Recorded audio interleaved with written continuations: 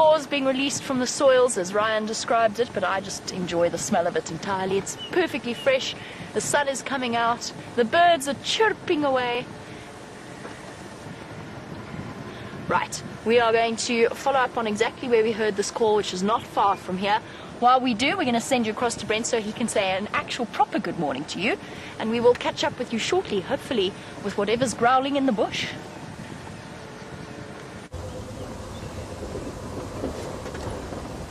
Welcome to the Sunrise Safari here on Safari Live. My name's Brent. I have Jean-Ray on camera, and it sounds like they're male lions fighting in the area, as Jamie told you. So Jamie's going to head there. We're going to do a little bit of a wider circle. Now, strangely enough, I had a dream about male lions fighting last night, and that's because before I went to bed, I heard lions calling way to the north, and I know that wasn't the Birminghams, and it did. The Sunrise Safari here on Safari Live. My name's Brent. I have Jean-Ray on camera, and it sounds like they're male lions fighting in the area, as Jamie told you. So Jamie's going to head there. We're going to do a little bit of a wider circle. Now, strangely enough, I had a dream about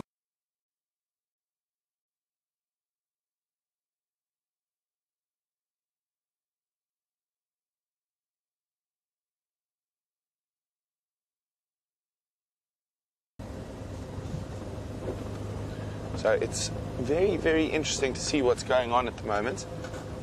And on a positive note, it is almost the perfect morning for the bird challenge to get 50 species because we had rain last night, so there's going to be some insects about, but also the sun, I think, is going to break across our eastern horizon shortly, and the birds are going to sing for joy in the early morning sunlight. So we got to 25 on yesterday's Sunrise Safari. Maybe we can get to 50 today.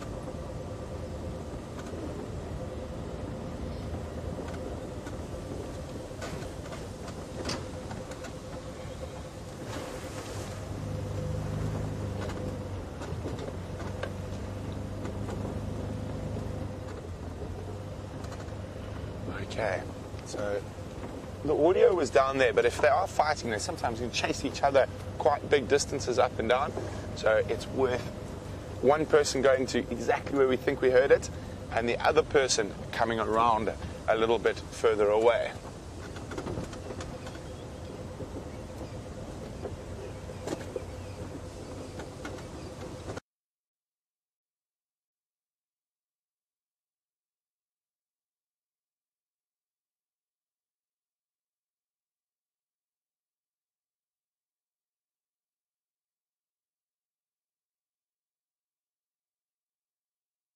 Around the Vuatela Pan at about 4:30, so not that long ago. So are the Inkahumas fighting with something? That could be a thing. Is there another pride of lionesses? Or could they have been fighting with hyena? Who knows? We're going to find out shortly. We did hear hyena calling this morning as well.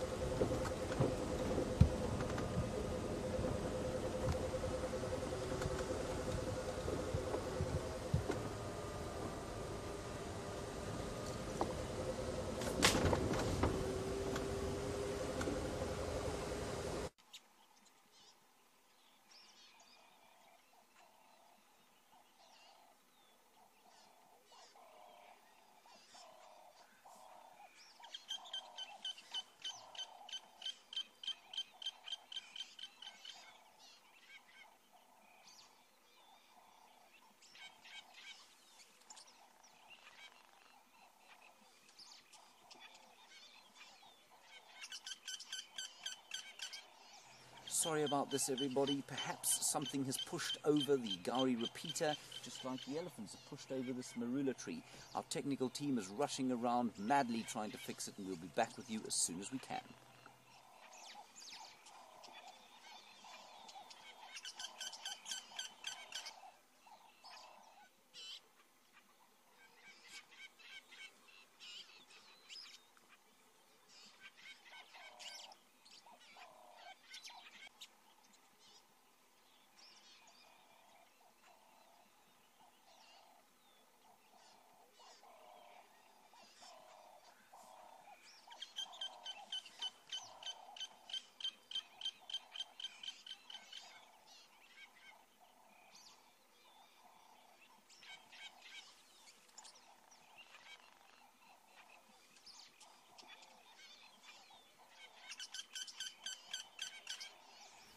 Hi everyone, we are experiencing technical difficulties, but please bear with us. Our engineering department and our tech department will be working on getting us back up and running as quickly as possible. As you know, bringing you live safaris from the middle of the African bush is not always the easiest task in the world, but we will be back up, and stick with us because you never know what might be on your screen when we return to you.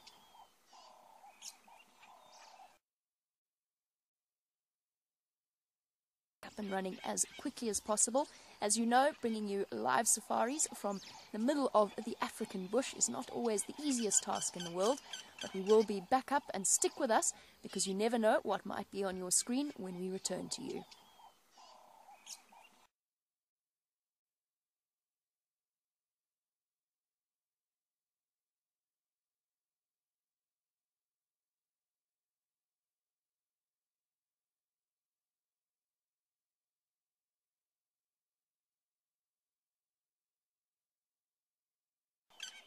So unfortunately we experienced some tech difficulties. That's one of the things about being live and in the bush, but our tech crew is on it and not asleep like the lions behind me. Hopefully we'll be back with you.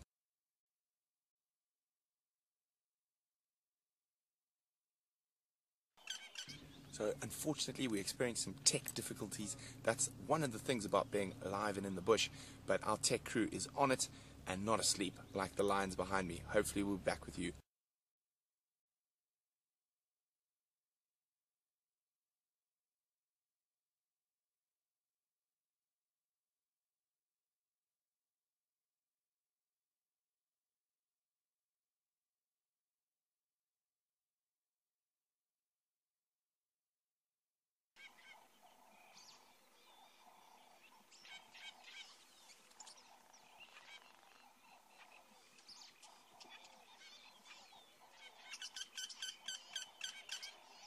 Sorry about this, everybody. Perhaps something has pushed over the Gauri repeater, just like the elephants have pushed over this marula tree.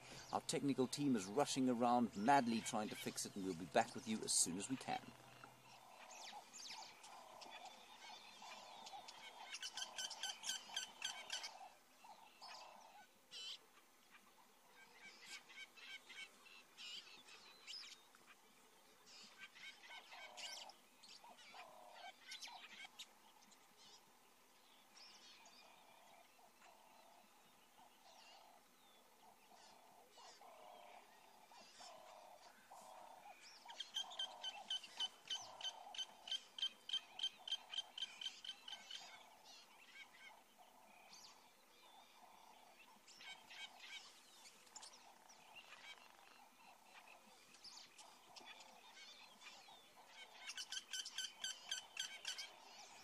Hi everyone, we are experiencing technical difficulties, but please bear with us. Our engineering department and our tech department will be working on getting us back up and running as quickly as possible.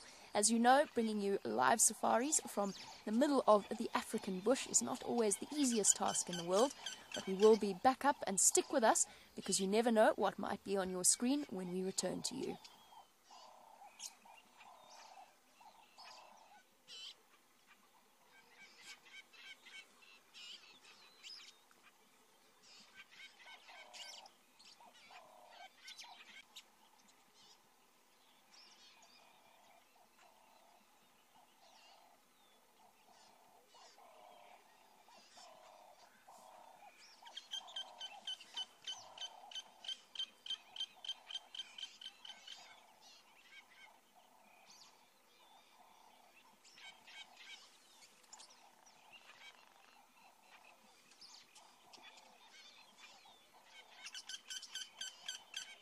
So unfortunately we experienced some tech difficulties. That's one of the things about being live and in the bush, but our tech crew is on it and not asleep like the lions behind me. Hopefully we'll be back with you shortly.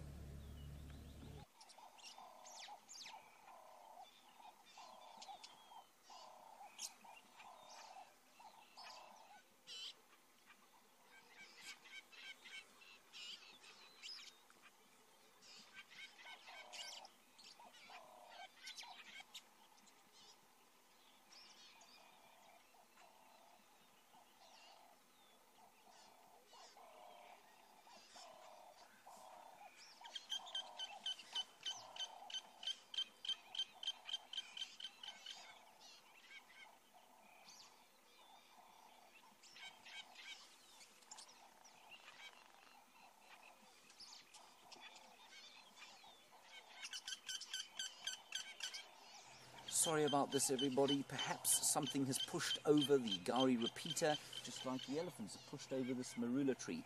Our technical team is rushing around madly trying to fix it, and we'll be back with you as soon as we can.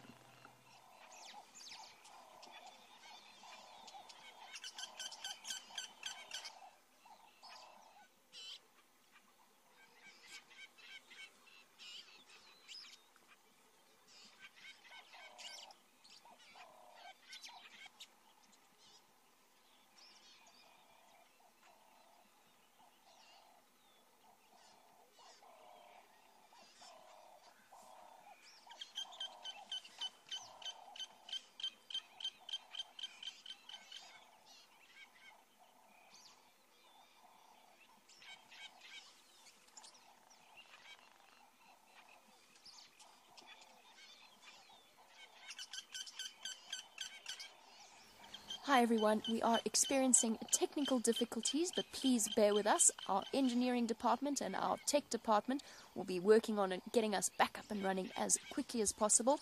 As you know, bringing you live safaris from the middle of the African bush is not always the easiest task in the world, but we will be back up, and stick with us because you never know what might be on your screen when we return to you.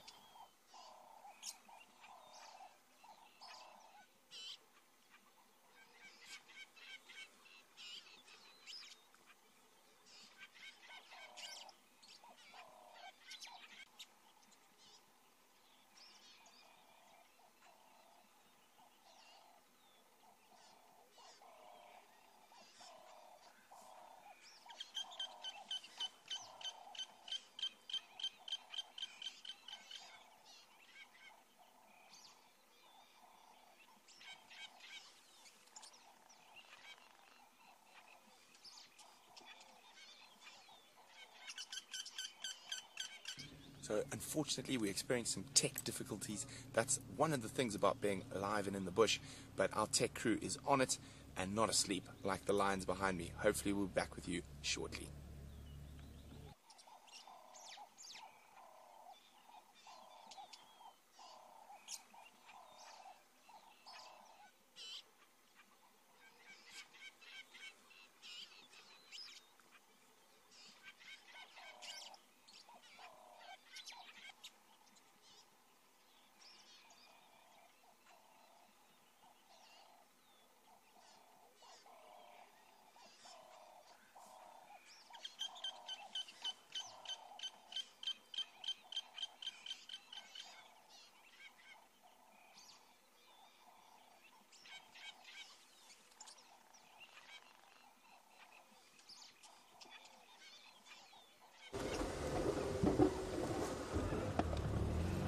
Welcome, sorry about those issues there.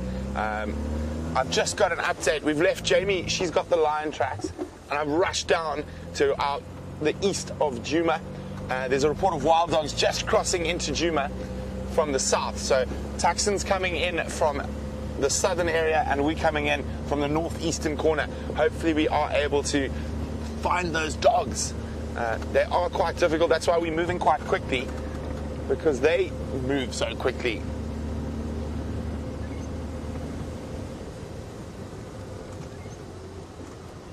Okay, so we're going to check down Cheetah Cut Line. So they crossed at Cheetah Cut Line. I'm just going to get on the radio with Taxon. I think he's going to come through on Drakensberg Road. So we're going to cover this area.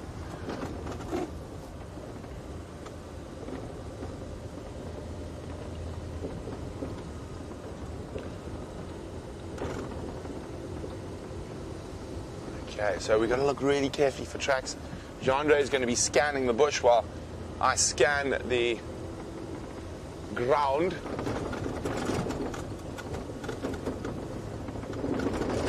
We've got some kudu here. We're just going to shoot past them because if the dogs are on the move, we want to catch up with them. And they look quite relaxed, or not too relaxed, but I don't think the dogs have seen any wild dogs this morning.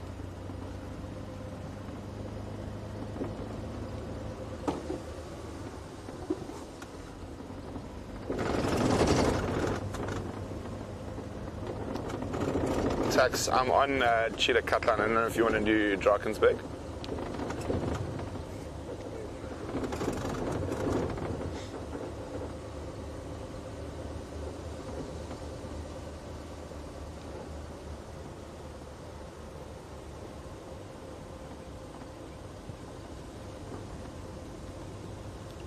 Copy, thanks. So far, we've just got Impala tracks and kudu tracks. Remember, we're on a live African safari hunting for my favorite animal at the moment, the African wild dog. And if you want to send us any questions, hashtag Safari Live, or use the email address questions@wildearth.tv.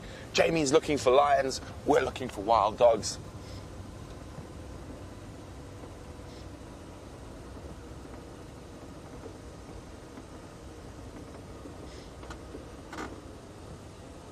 So if those who are wondering how much rain, we were having a few guesses. Jean-Ray, what was your guess?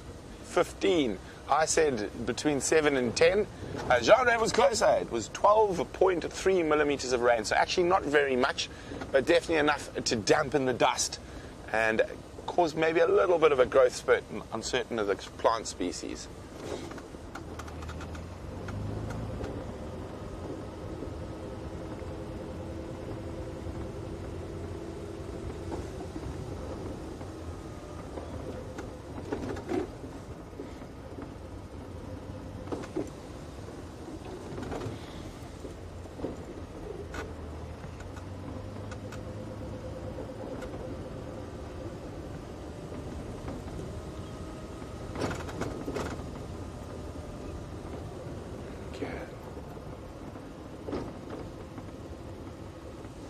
And as I said, the sun is going to pop up shortly, and I think it's going to be an absolutely exquisite morning.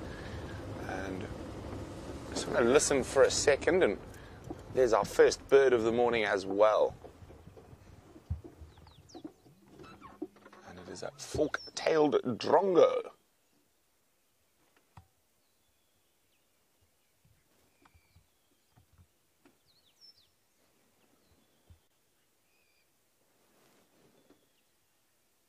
The birds are going to be out in force today due to that rain overnight.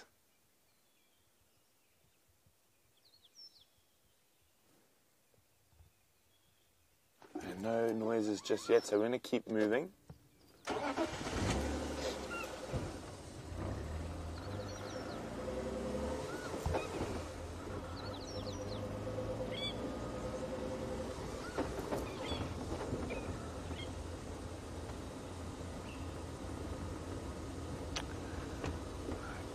Morning, Shamsung. Shamsung says, on a past safari in April 2016, I saw a pregnant wild dog. Will it have given birth by now? Most definitely would have given birth probably in May. That's their denning season. Those puppies now, what are we now? July, May, June, July. It's probably still around the den, but at about 4 months, they start running with the pack. So hopefully we're going to start seeing more wild dogs. The wild dog packs we normally see, the Investec pack denned in the Manuletti, and the Sands pack denned in Ottawa, which is way to the west. So we've only seen dogs a few times since then. I don't see any tracks here. I'm going to take a gamble and go down towards Drakensberg Road. They did cross, and they were heading sort of more in a direct northerly direction.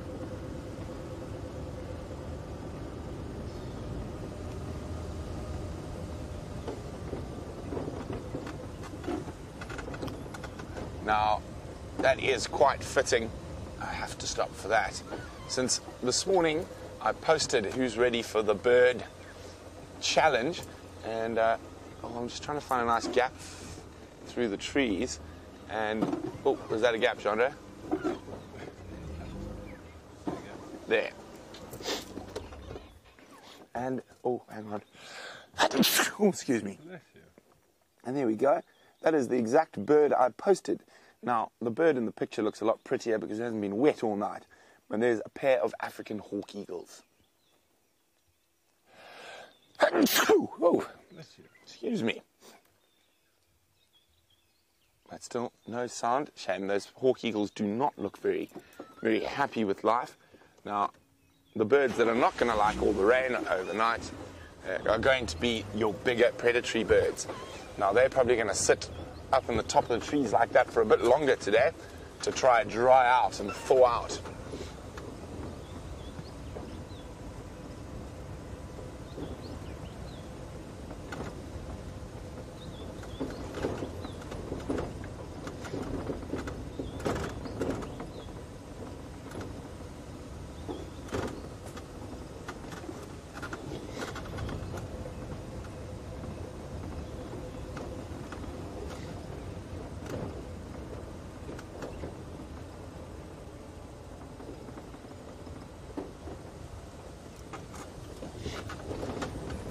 Okay, this is going to be a really good spot to check for tracks now.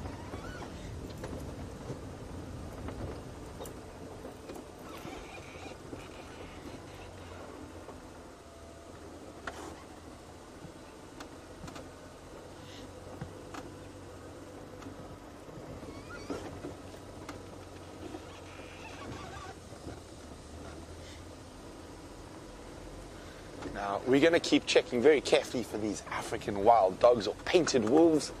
While we do that, let's see how Jamie's lion tracking's been going. Good morning and welcome to our sunrise safari. Have a look here. Let me duck my head down because our lion tracking has been 100% successful. And a big hands up to Herbert, big round of applause to Herbert, who was tracking with me this morning. We were following up on the sounds of these lions. Now they're in a very, very difficult position, and it's a mating pair plus cubs. There are cubs with them as well. The cubs have gone moving into this dense vegetation. We're going to try and stick with them, but it is a very, very tricky spot. Now there's a set of cubs with the Nkuhuma lionesses that is not 100% relaxed with vehicles, so we're going to have to do it very, very carefully. The cubs are much, much further ahead.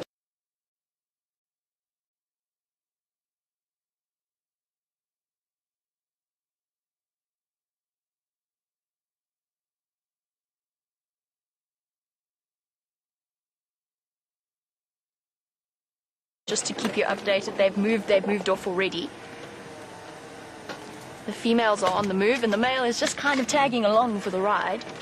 Now there we go. She's settled for now. Hello guys. Here we go. Let's just see what's happening here. Let's just stop for one moment and just gauge the situation.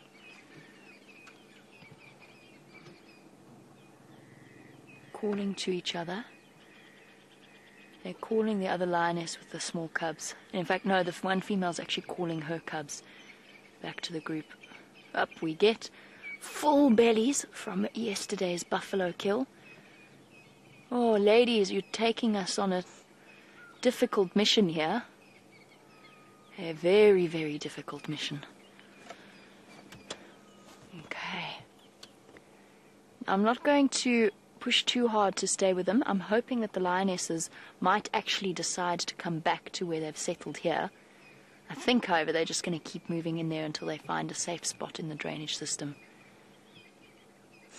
And of course, along for the ride, as always, comes a faithful Birmingham boy, desperate to keep track of his lovely lady friend, despite the fact that she doesn't seem terribly enamored by his attentions.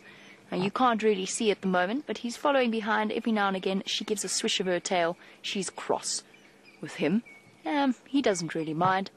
He's just excited about the prospect of potentially producing the next generation of tiny little fuzzballs. What did Brent call them yesterday, Dave?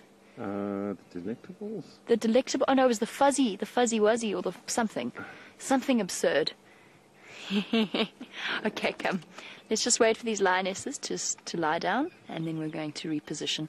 You guys can see it is such a tricky block to sort of navigate around and through, but we are going to give it our best shot first thing on a Wednesday morning. I'm making sure to say the days of the week every day, because then I remember what day of the week it is. It's working very well.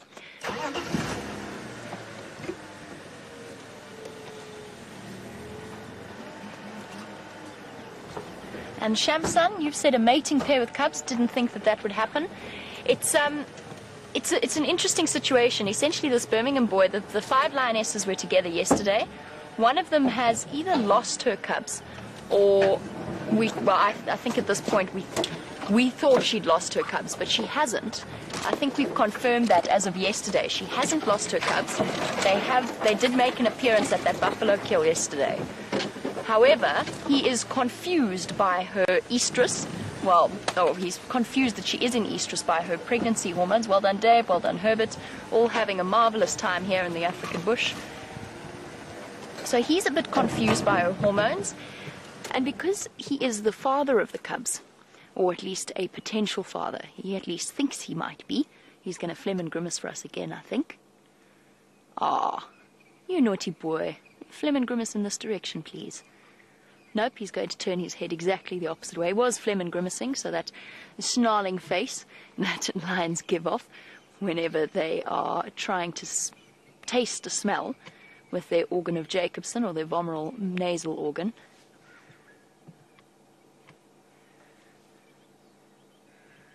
Okay, one more for us, one more for us. Thank you. Very much appreciated. So it looks like he's snarling. He's not. He is testing the smell from the urine of the female, and as I said, he's confused by her hormones. Unless he's mating with a different female, could Amber Eyes or the young female could be back in estrus again. But when a pride is established with a group of males, it is not uncommon to find them with their cubs and a courting pair. Now, the cubs are further in, but I'm not going to push into that direction. So I'm going to stay with these adult lions, because with that set of cubs that is not relaxed, all we're going to do, if we go through this thick bush, is we're going to scare them. And that I don't want to do. I'd rather stay with the adults and hope that the other female decides to come back through to this area. Because they're very, very young. They're younger than the oldest set of cubs. They're probably not much older than the tiny little ones we've been watching around Buffelshoek Dam. Oh, hold on.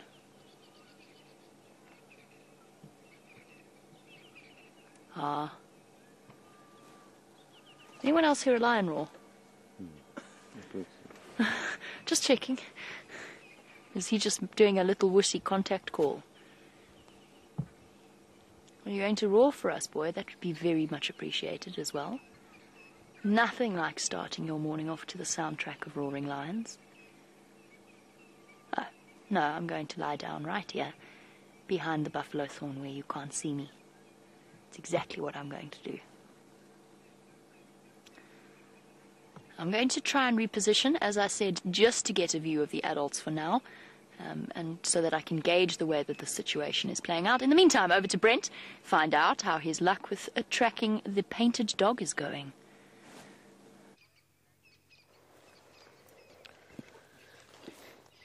Look at that success, my favorite animal, the African wild dog. I can see 3 at the moment. Looks like they're having a little rest.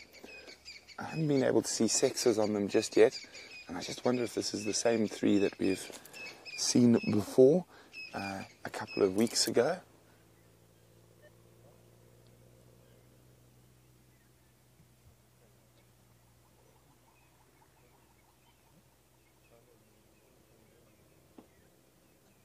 So they've probably been on the move since early this morning. I can't see if they've got any blood on their faces.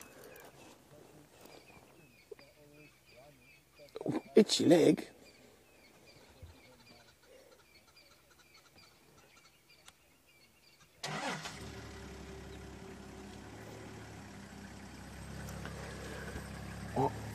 A big Safari Live welcome to Matt Gutting, who's a brand new viewer.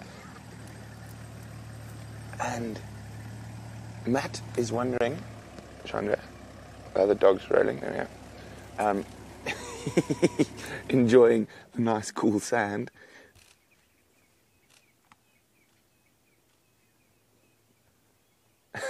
And that looks like a female.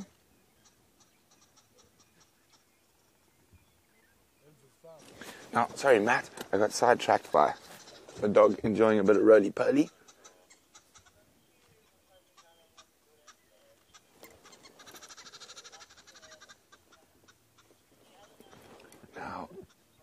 It's really loving this.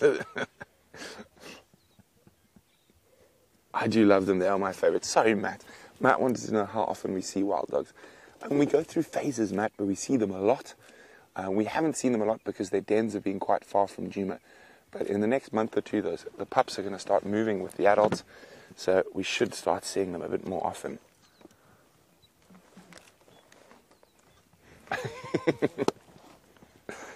So if you hear any clicks, it's just the camera. And we encourage you guys to take screenshots, share them on our Facebook page, or put them on Twitter with the hashtag SafariLive.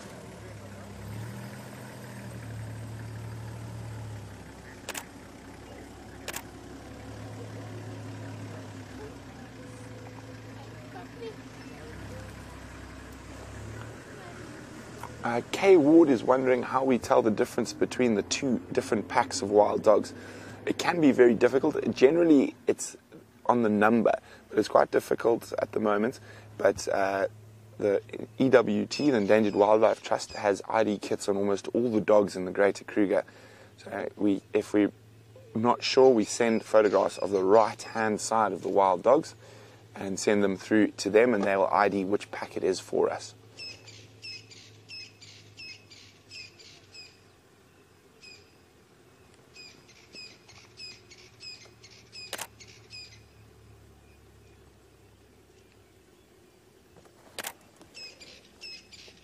So it looks like they might have caught something this morning or last night. Stomachs look quite big. This could, of course, always be a new pack, a dispersal pack. So what happens when wild dog packs get quite big, they will disperse. And generally, it'll be members of the same sex that disperse. So we'll wait to see if there's any males here. So what happens, 1 or 2, sometimes even up to 4 members of the same sex will disperse from their natal pack, and then also will try and meet up with males from another pack that have dispersed.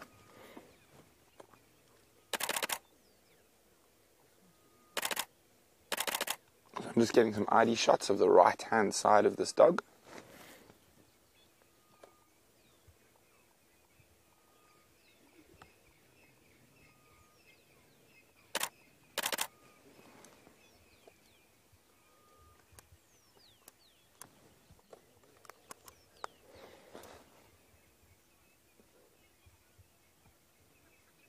Look at that.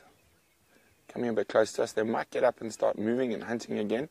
Unfortunately, they are right on the edge of our boundary. So, literally 10 meters. Oh, look, there's going to be games. They found something nice and smelly.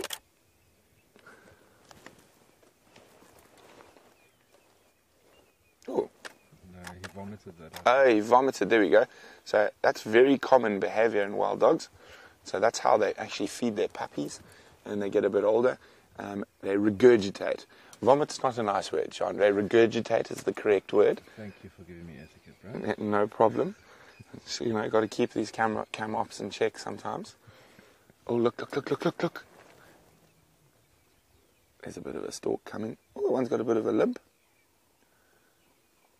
So I almost think it's 1 female, 2 males. Yes. So that's definitely one of the ones on the left is a male. The one who's closest to us of the 2, I think both of those are males. Now this could very easily be the formation of a new pack. So if I'm snapping away, I'm just trying to get some ID photos that I can send through to my friend Grant. And this is the female walking right in front of us. So they're about to start moving, so let's just see where they go.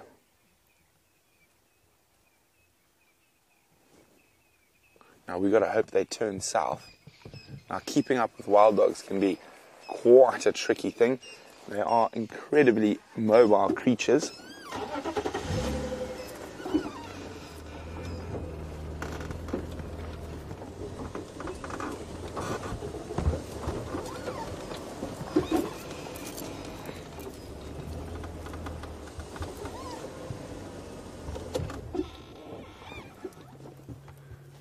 So that's the female. So wouldn't this be exciting if there's a new pack being formed? And sometimes when new packs are formed, they can den very late, even as late as now, outside of the traditional denning season.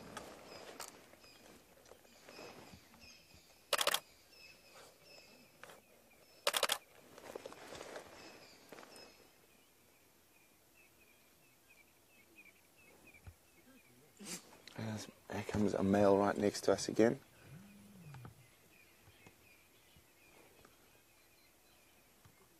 And then up ahead, I think that's possibly, there we go, he's going to do it as that wild dog trot. There's something about it for me that just really makes me exciting. Now, they're incredible hunters. So their hunting style is called coursing. So they don't stalk and sneak like a lion or a leopard. They course through the bush. So they'll run until they see something, and they'll flatten their ears, try to get close, and then they take off. So, but what that means is they can actually do about 60 kilometers an hour. I've seen them do it for over 5 kilometers.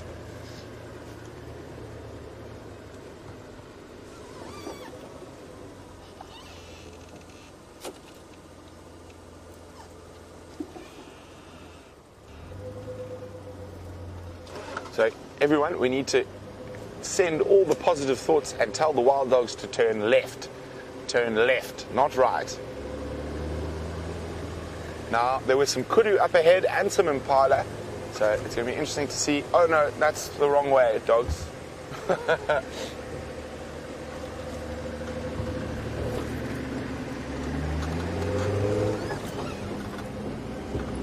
So they are crossing out of our Travis area. I'm just going to try get some last looks at them.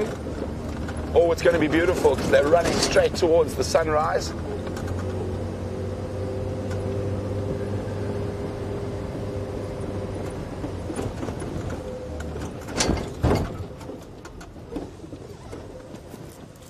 Should come out into the gap.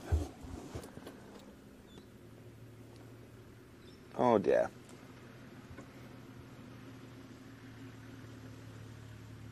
We're just going to stay around here. They might come back towards us, and they might just move. Oh, it looks like they are coming back. Yay! Good doggies.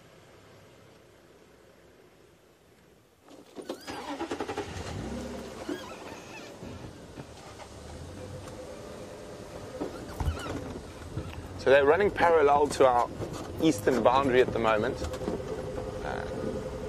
And I'm hoping they don't disappear. If they see something, it runs towards us. I'm just going to jump up ahead, and then we're going to wait for them because they are moving parallel now. So just bear with me for a second.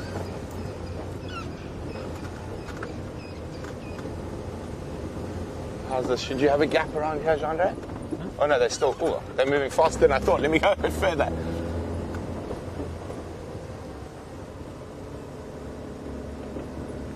Okay, let's see where they go from here.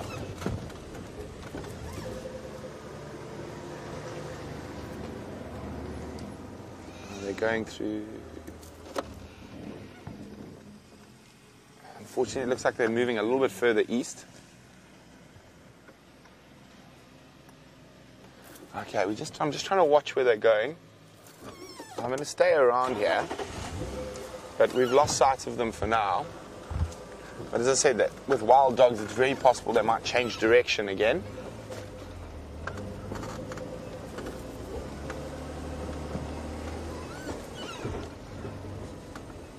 Okay, so I'm going to stay in this area. Hopefully the dogs come back towards us.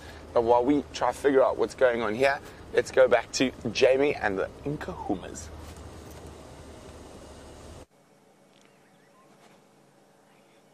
One Nkahuma and one Birmingham boy remain with us in terms of where we can see them. Poor Tax has just called me to say he wants to come and join us, but he doesn't know if it's worth it in terms of managing to get his vehicle in here and then actually being able to show his guest these lions. For us, of course, it is a marvelous experience either way, and we've got the joys of a lovely camera to keep us occupied. Plus, we can listen to all the lovely sounds of the birds, like the boo-boo that is calling somewhere in the drainage line.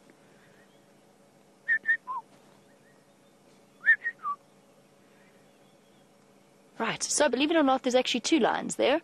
We have the tawny best view of the back ever. This is quite possibly the most impressive view of a male lion we've ever had, and it's such a pity because the sun is coming up and it's going to be absolutely stunning light in just a few moments, something I would never have thought of before I started working here at Wild Earth, but that the wonderful cameramen have taught me lots about.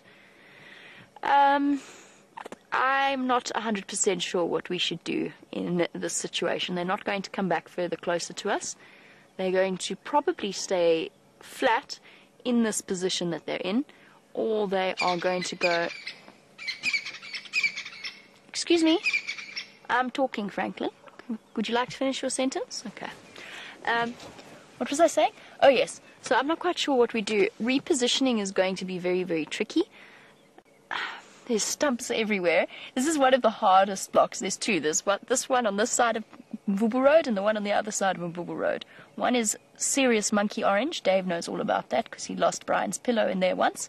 And the other is pure thicket.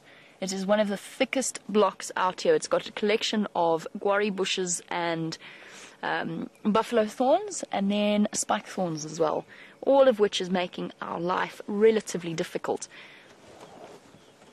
I'm desperately looking around me to see if there's a way we can squeeze through here. We can.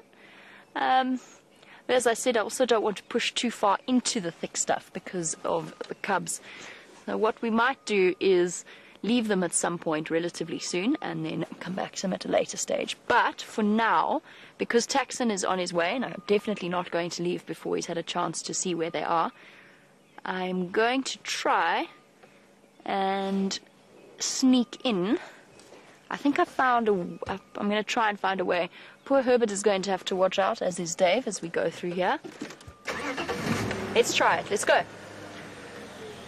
What's the worst that could happen?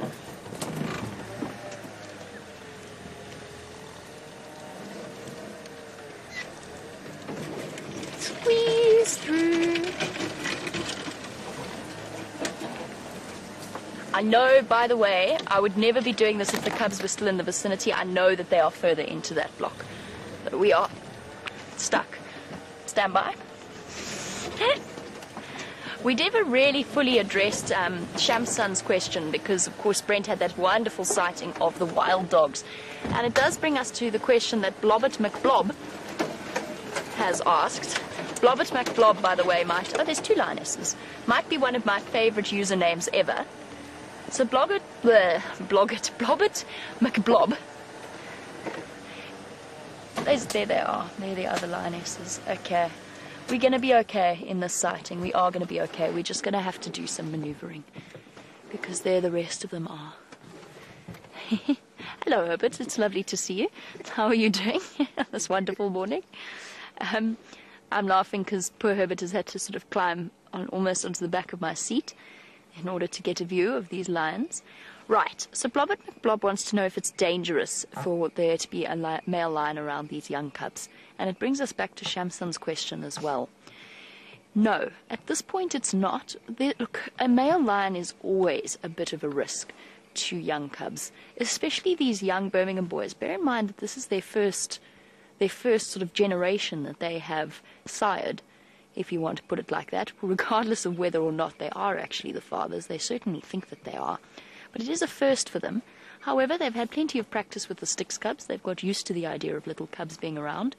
And nature definitely wouldn't have designed a system where the father of the cubs would kill them if they ever came into contact with them. So a strange male lion is the most dangerous thing to a set of cubs out here. They are responsible for the death of most of cubs under the age of about a year and a half. A known male, the dominant coalition over a pride, is absolutely fine. I couldn't tell you which male this is. I know he's a Birmingham boy, but I haven't really had a good chance to look at him properly. And they've all grown so much since that first moment that they came barreling onto the scene. All noise and no scars. They're much more mature now, and a few battle scars gained along the way to show for their new dominance over this area. Now the lioness, oh, it's tricky. The other lioness with the cubs, I think, but I can't be 100% sure. If we look up a little bit and you sort of look through the bushes, She is at the back there. There you go. You can just see the flash of tawny top right of your screen. There, that patch that looks like a pile of leaves, that's the other lioness. So there's 2 lionesses here and 1 male. Now I think that's Taxon on his way. I just want to listen to see. I need to direct him into the sighting, which could be an interesting experience.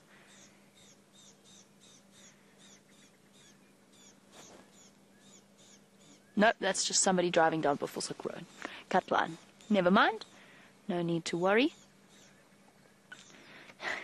Oh, sleepy lions sleeping off one full belly of buffalo. And the noise that we heard this morning was probably the male getting a little bit over-enthusiastic with the female, and she probably turned round and battered him, would be my suggestion as to what might have been. You definitely don't want to mess with a female lion. He might even have got too close to the cubs. Lionesses are fiercely defensive, even when it comes to cubs that they know are, or the fathers of the cubs. They still don't let the males necessarily get too close, but often the cubs will go right up to dad, or potential dad, or uncle, or however he may be related, clamber all over him, and they are relatively tolerant, if not hands-on fathers. Bless you, girl. Bless you. Bless you. Very damp, soggy lions this morning. They, of course, while we were lying safely tucked away in our beds, listening to the rain drum upon the roof and the lightning and the thunder and the drama last night, they were, of course, probably standing outside in it, feeling a little bit damp. But it's perfect weather for cats, hunting weather for cats.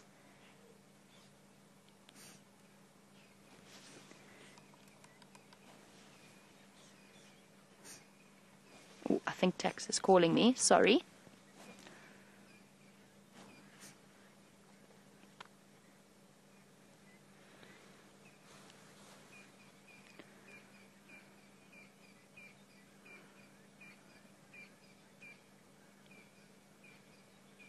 Oh, no, it's Vernon that he's calling. Right, so Michael, we've had piecemeal sightings of the Birmingham boys, but there will indeed be a time when all 4 Birmingham boys are together with all 5 Nkuhumas and all 9 cubs, which is a wonderful prospect for all of us. And if they are female cubs, then yes, they will stay with the rest of the Nkuhumas, most likely for the rest of their lives. Sometimes, in the duration of a pride takeover, prides get split up, especially if some females have young cubs and others do not, which is how the Salala breakaways came to be. So what sometimes happens is if a female has cubs of an age where she feels that new males are a threat to them, she will move them away from the threat, splitting away from the rest of her prides, sometimes to the point that she never reunites with them once again. And that's how new prides are actually formed. But, most likely, the females will stay with their mothers for the rest of their lives, even when they are independent and able to hunt for themselves. Past that situation, there will be the males, young male cubs, and we know there are at least, there's some word mix-up there. There are at least 2 male cubs in the older set. That's almost certain. And they will, when they reach the age of about 3.5, they will start moving off on their own. And they will have to form either their own coalition or move off separately. And that's because their mothers no longer tolerate them around, and neither do their fathers. And any new male coalition that does come in will be intent on removing them as a potential threat to reproduction. Hey ladies, are we calm now? Nice and relaxed. Decided to settle there.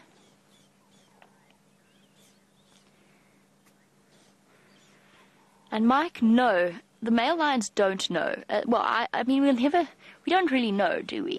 We don't know what extent the animals have in terms of recognition of their own offspring. I don't believe that the male lions know which cubs are theirs or not. And certainly all the evidence seems to point that way, because when DNA tests have been carried out... What's up, girl? You're going to go rejoin your sisters.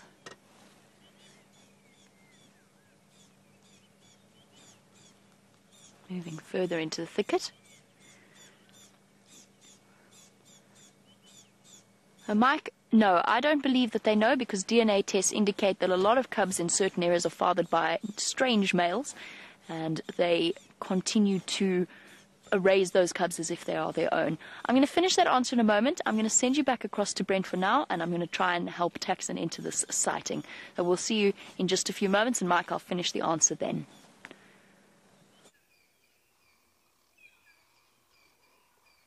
And here we go, another big, beautiful bird, looking a bit bedraggled after the night. You can see how he's got his wings out, basking in the sun, just trying to dry out.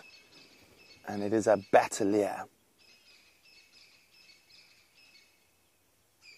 You can see after rain, a lot of birds doing a lot of preening, making sure those feathers are placed perfectly for aerodynamics.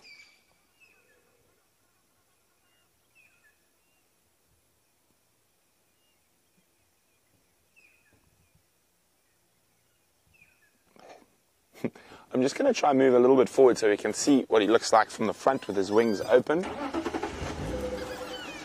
So I know we got a bit sidetracked on the bird challenge by wild dogs, but I think the birds have woken up sufficiently now. I think we're going to see quite a lot of nice big predatory birds this morning, because they're going to be all perched quite conspicuously to try dry out from the rain. Let's have a look. I think there's going to be a nice gap through here. How's that, Chandra? There we go. You can see how the wings are open.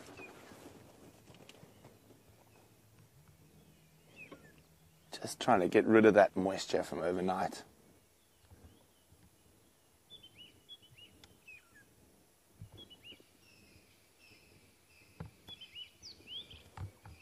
You can hear quite a lot of birds calling around as well, the smaller variety, who are going to be thrilled with this rain last night and this sunshine this morning. And we're going to have lots of very vocal birds. Shame.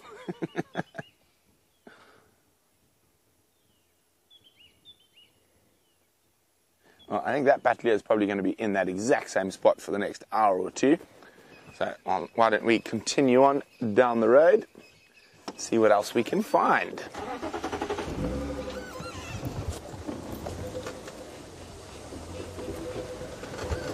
So I think that is only bird species number 3 this morning, and interestingly enough, 2 of the birds we've got so far are the big ones. So both eagles. One was a true eagle, which is the African hawk eagle. The Bateleur is part of the snake eagle family. Now, oh, there's another big bird up ahead. It could be another Bateleur. We'll have a look now.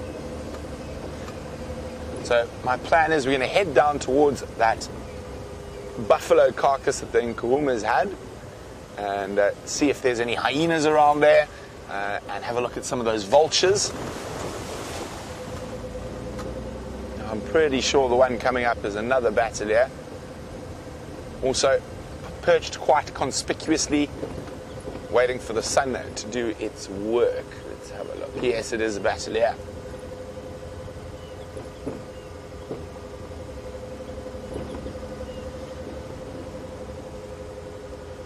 There he is. Right over the road.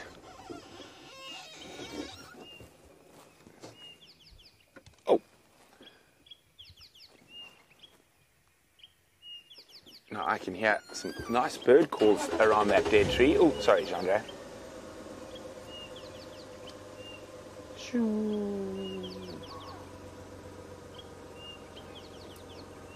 Oh, there's another Bateleur. Lots of Bateleurs out. Oh, let's have an argument. Open the wing. Let's get dry.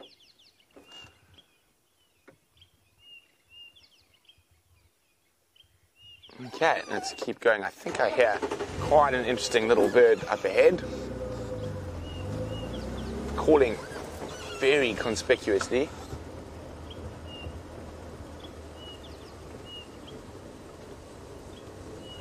Kyle was wondering, when is the last time we saw a lilac-breasted roller? Well, Kyle, yesterday we saw a lilac-breasted roller.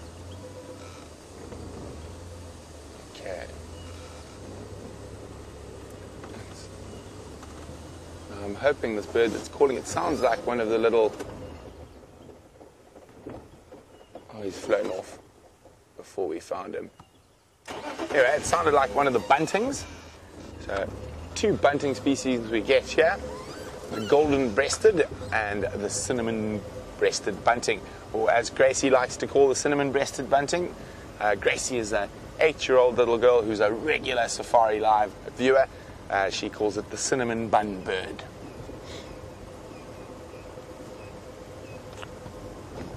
Oh, there's absolutely magnificent light this morning, and a lovely, fresh, clean smell to the bush that you get after rain. And you can almost smell growth. So it was not much rain, but we might get a little bit of a flush on certain plant species.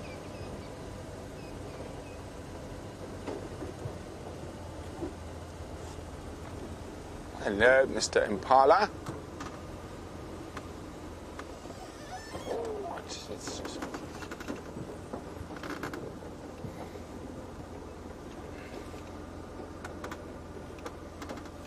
There you go. That Impala is staring quite intently down towards the Moati.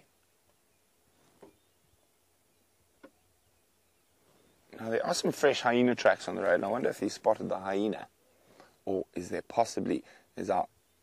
just because I'm trying to look for birds, is our cat luck going to continue?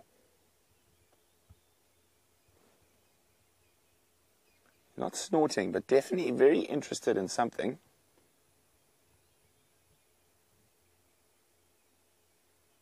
Well, let's go have a look where he's looking. Maybe. Might be looking at another impala. So quite often, a lot of the animals, when they stare like that, they've spotted a bit of movement, and they're now staring to make sure it's not a predator. So there could be a waterbuck, there could be a kudu, could be another impala. What have you spotted, Jean-Andre? Oh, yes, birds. Well done, Jean-Andre. Little family of... Oh, where are they going? Crested francolins. Another one for the list. There we go.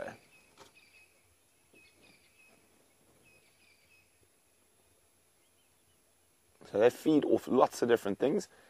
Grass seeds being quite high up on the list, but as well little insects and spiders and other small creatures. Oh, there you go.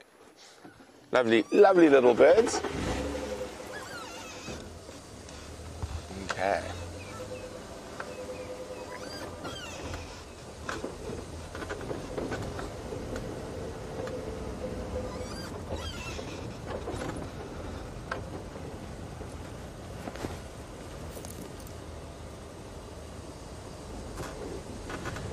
Now, the one thing, this weather that came through last night, if any of you were watching that Jumacam, there was an incredible amount of thunder and lightning. And actually, I think we had a lightning strike very close to Inga's, where I live, because it literally shook and vibrated the whole building.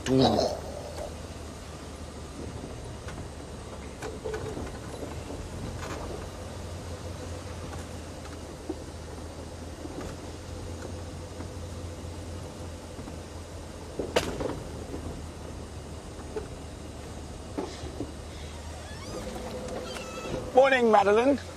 Welcome on the Sunrise Safari. Madeline would like to know which of the big five seem to be most affected by big thunderstorms, or is it business as usual?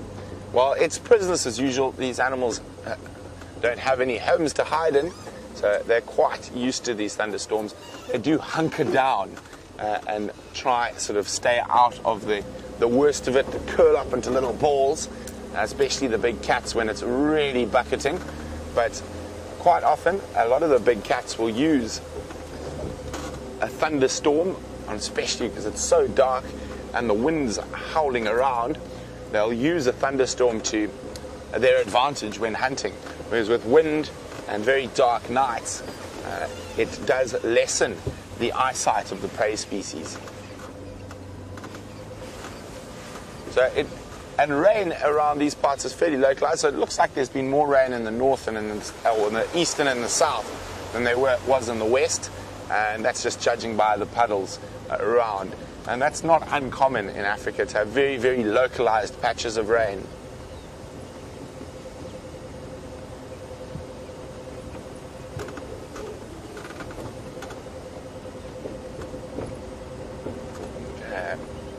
As I said, we're heading towards where the Nkuhumas had that buffalo carcass yesterday. See if there's any scavengers about.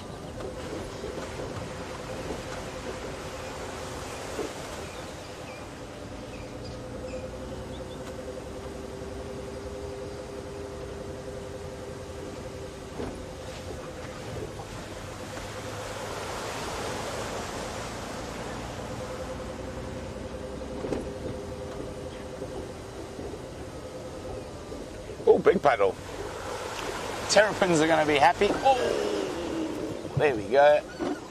Another big bird. I said we're going to be lucky with big birds drying themselves. Now, that is the biggest vulture species, the leopard-faced vulture.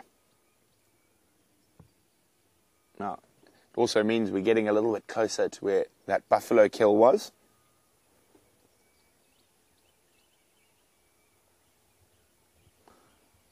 So I'm hoping to get all the vulture species we can possibly find around that carcass. So we're looking for leopard-faced, which we've got there, a white-backed vulture, hooded vulture, and white-headed vulture.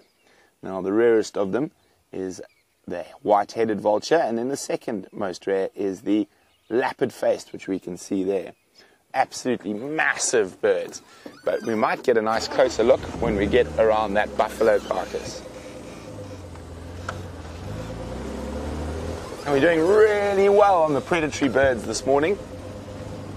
So we're African hawk eagle, bateleur, leopard-faced vulture. And I'm pretty confident we're going to get hooded vulture, white-backed vulture. White-headed vulture is the kicker.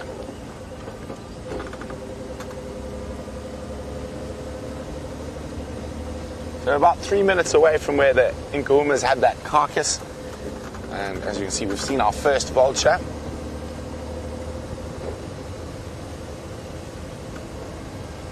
Now, the vultures are going to take a little while to get going because of the wet this morning. They're going to wait for it to heat up so they can catch the thermals. So, while we make our way towards that carcass, let's go see how the lions are with Jamie.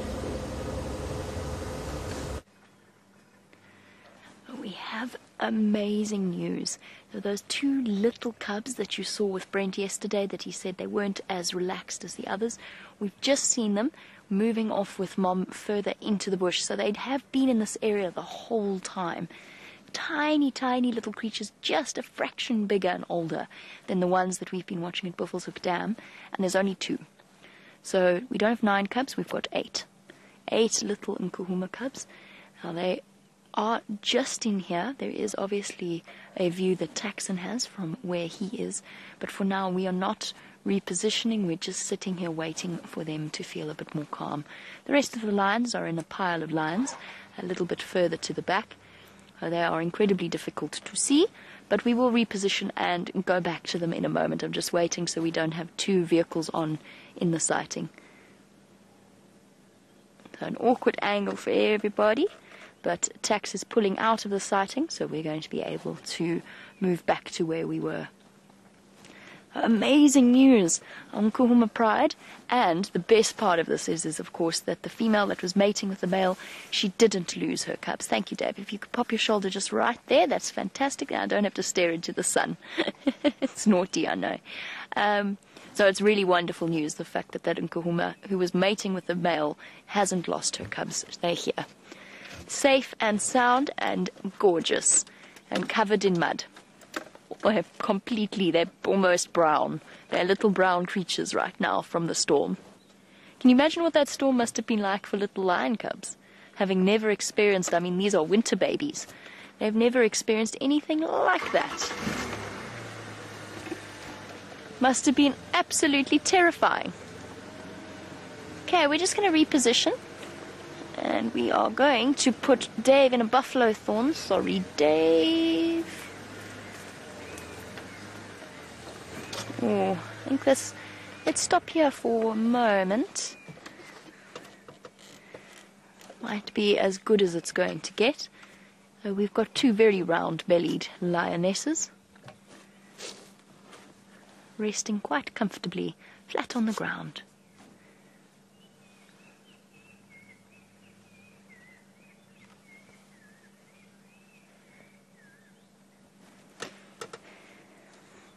And speaking of our lion, the one thing I do know about our male lion is that it is absolutely not the male lion with the injured lip.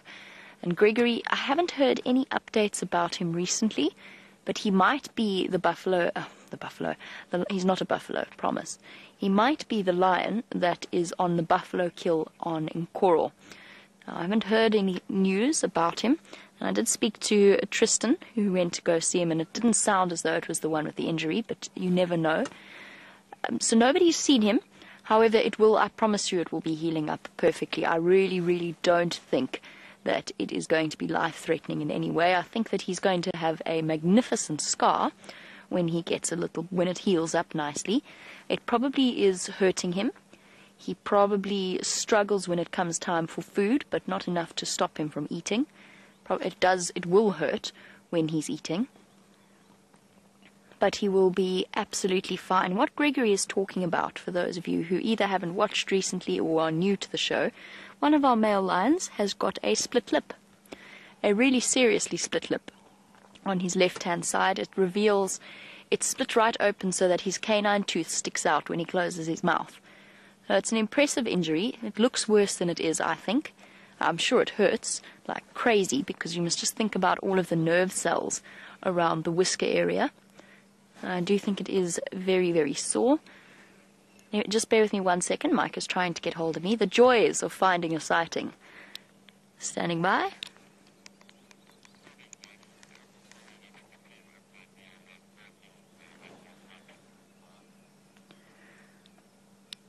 Mike, I will update you with pleasure. Tax has pulled out. Visual is not great. It's a Makulu block. There's two Mafazis lying up with one Madoda. The other Mafazi with the Mapimpans has moved into the Shkova. She's not relaxed.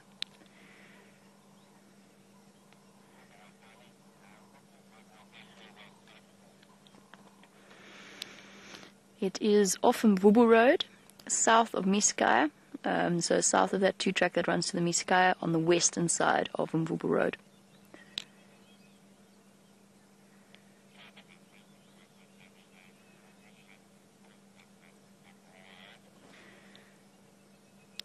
Mike, you're welcome.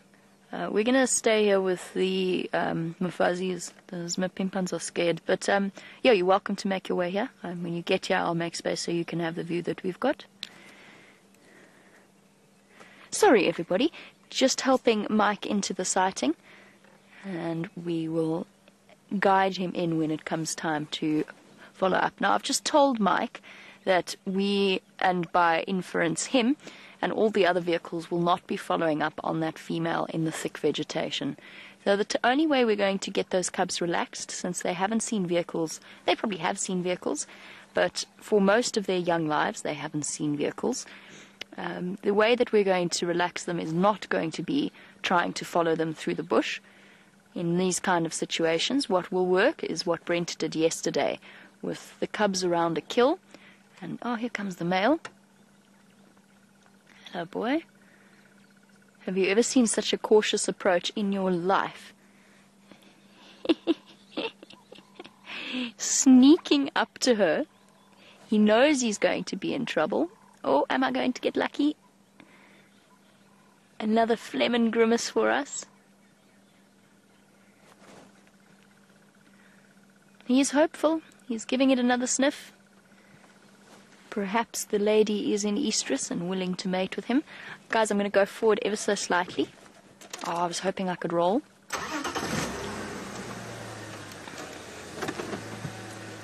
Sorry, Dave. There we go. Just a slightly better view for us. Now, one thing that I didn't do, and I will finish up discussing now because it's very relevant to what we're watching at the moment. He's testing to see if she's in estrus. Look at that. Isn't that awesome? Opening up the cavity to the vomeral nasal organ, drawing the scent in and essentially allowing him to, oh my goodness, he's really making extra specially sure that he's, well, I suppose it makes sense. Is this female in estrus, or am I imagining it? She doesn't seem to want me, but I'm sure I'm smelling estrus smells. What to do with my life? Shame boy. He probably approached her, he probably has smelt that she's coming into estrus. And that she is probably responsible for all of the growling that we heard. So I suppose it pays to absolutely double triple check before you make an advance that's going to be met by teeth and claws, which is what our Birmingham boy seems to be doing. He is really making extra specially sure that he hasn't made a mistake here. Looks like he's snarling. It's one of the most awesome images of a male lion, or any animal, but, well, maybe not any animal. Kudu look a bit ridiculous. But male lions look really very cool when they do that, exposing their long canines. They look like they're snarling, scrunching up their faces.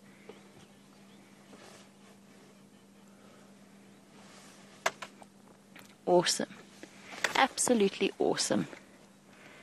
What a stunning morning. The sun is coming out. The air smells fresh and clean. And we've got a male lion. Goodness me, he really isn't taking any chances here. It's a morning of the phlegm and grimace. Now, we have a vomeral nasal organ, just like our lions do, but they do not function anymore. So essentially we've lost the capability within our brains to interpret those signals. We've sacrificed those sorts of senses for other such things, such as learning and reading and intelligence and however else we've supposedly developed as a species. But we did once upon a time have a vomeral nasal organ that would have been capable of tasting smells. And it seems as though he's made extra specially sure, and he's now laying his head upon his legs in disappointment. It's not one of the females with the cubs. She doesn't have any suckle marks. Oh, one more time, just in case. Yes, no, maybe. Nah. Not going to get lucky right now, but he will soon.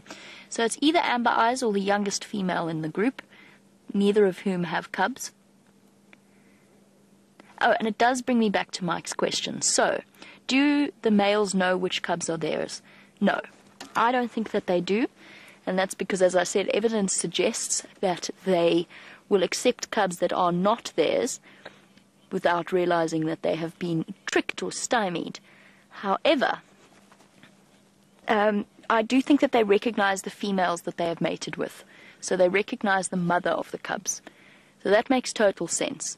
You'd want the animals to be able to recognize which females they've mated with so that they don't run the risk of killing their own cubs. So whilst I think they know their ladies, they don't necessarily know their children, essentially.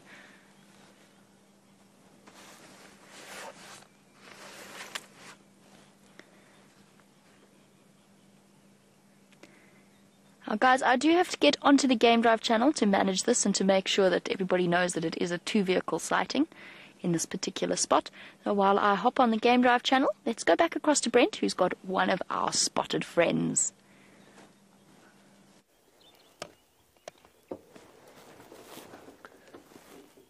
So we've got to where the buffalo carcass was, and as you can see, with a sub-adult hyena who's chewing on the skin of the buffalo. There's probably about 8 or 9 hyenas around us at the moment. So, very exciting. Vultures are still here. So there we go, we've got white-backed vultures. Oh, there we go, flying in. And there's a hooded vulture. So there's 2 more bird species for our list. Oh, where's that hyena off to? It's going to chase that one. Oh, no, it's not chasing that one. The other one's got a buffalo foot in its mouth. It's going to see if that one with the foot in its mouth left anything behind.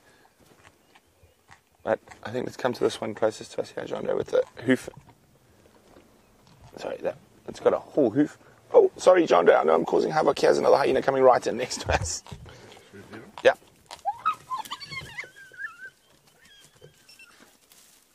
Rolling. Sorry, guys, so you heard the beeps, the VR is rolling. So we've got 2 hyenas on this little bit of skin that's left, a sub-adult and an adult. Now, they're both going to be quite high-ranking individuals, so she's not interested in the bit of skin. She's walked off to go look for a bit more food, something a little bit better. Now, there is another hyena feeding off. There we go. She's going to chase the hyena on the head.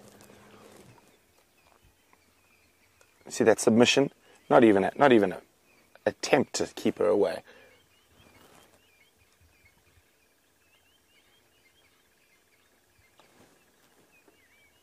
Oh, let's just move. There's a hyena. There's some hyenas enjoying the puddles next to us. Oh, it's difficult to say. There's another hyena coming back in here. Let's just wait. Let's see what this one does. Now, let's see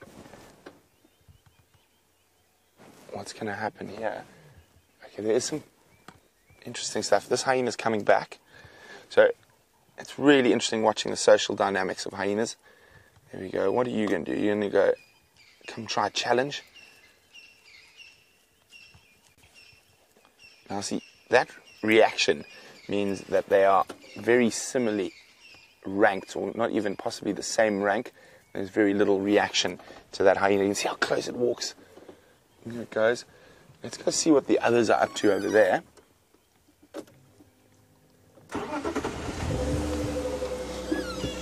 And this little one's decided it's tired of the skin. It might come back.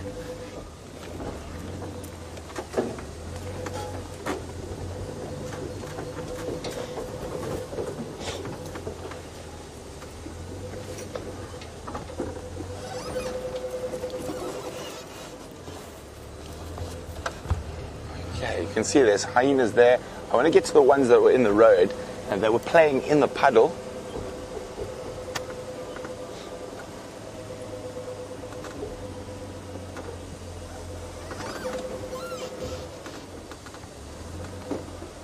So here we go, let's have a look what's going on here.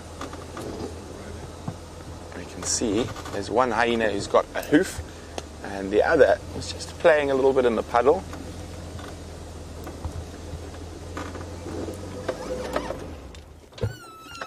I decided time to be finished with the puddle. Now she's carrying off that hoof to try protect it from any of the other hyenas. Oh, this one might come into the puddle right next to us. Look at that, it's so close, it's less than 2 feet from us. It might lie down in the water. Hyenas really love puddles and water. But what that hyena did there, you just notice it popped its nose into the water. Now, hyenas are great caches of food. So if they've got a full belly and they don't want any other animal to get, either hyena or lion to get their food, they'll put it in water. And so the other animals can't smell it. So if you see a hyena putting its head completely under a puddle, it's generally looking for someone else's food that's been hidden there, or possibly its own food. Okay, we're just going to move again. Let's go have a look back what's happening on the piece of buffalo skin. Hyenas are such fascinating animals. They've got incredibly complex social structure. It's also the only truly female-dominated species out here, the true matriarchal animal of the African bush. You can see lots of vultures in the trees. Let's get back towards those hyenas on the skin. I'm just going to go a little bit wider.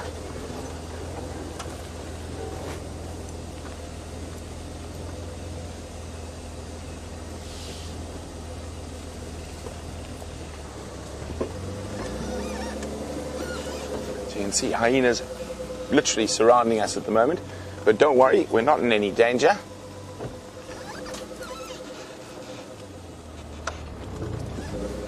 Oh, there's a big stump there I can't see.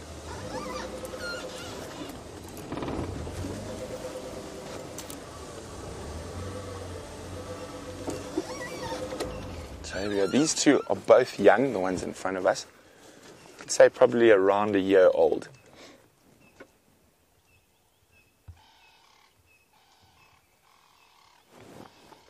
There's very little meat left on there, but hyenas are incredible, being able to scavenge and make the most out of anything. Well, they've decided to leave, oopsie, that piece of skin.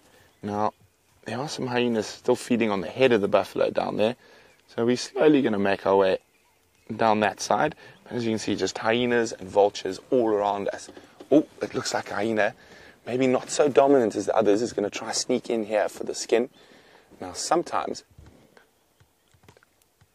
oh no, see, it's incredible. Right next to us, that little one, as soon as that other hyena started moving towards the buffalo skin, even though it didn't really want it anymore, it immediately came through. Look, yeah, they're coming running in, tails up.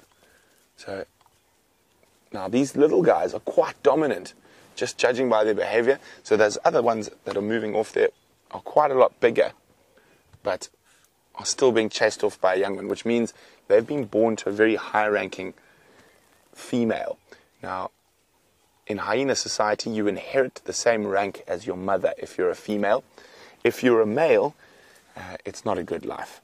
So if you're a male, even if you are born to the highest-ranking female, you are lower than the lowest-ranking female. So the highest-ranking male is lower than the lowest-ranking female. Just having a quick check around. There's still more hyenas behind us, but we can't really see them too well.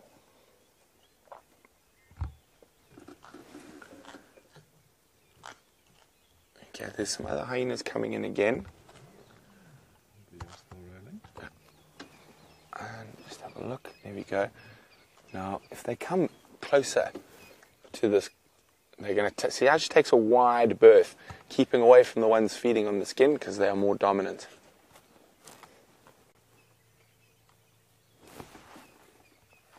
Okay, guys, I'm going to have to click quickly. I'm just going to switch off the VR for a second. How was that, Chandra? Very nice. And we're going to start it again. Okay. I'm just going to move a little bit quickly. I'm going to go... And we are rolling. Do I have to click that? Thank you. Okay. So we're still with the hyenas on the buffalo skin, but there's another hyena that's dragging around the head of the buffalo off to my right. So I'm going to try to see if we can get in a bit closer to that one.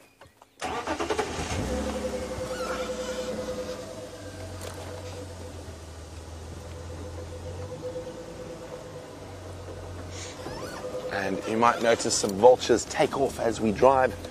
There's some vultures sunning themselves on the ground, waiting for the hyenas to leave them even the smallest little speck.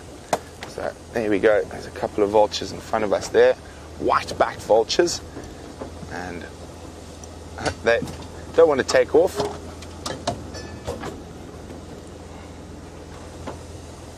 And you can see there's another game drive vehicle also enjoying this incredible sighting. So, there we go. Very little meat left on that buffalo head. Now it's one of the few places, even a big, oh there we go, off with the skull. One of the few places even an animal with hyena and their powerful jaws are unable to crack open. And you can see this hyena, a little bit nervous, probably not very high ranking. Worried that there's a higher ranking hyena that'll come in and steal it from her.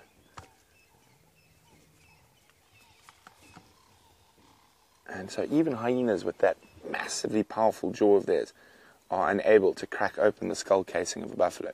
Now, the amazing thing about nature is there are specific species of beetles that eat the brain of a buffalo and other big sort of animals like elephants. So they go through the nasal cavities and into the brain cavity, and they'll eat the brain and any other soft tissue that the hyenas and lions and other animals can't get to.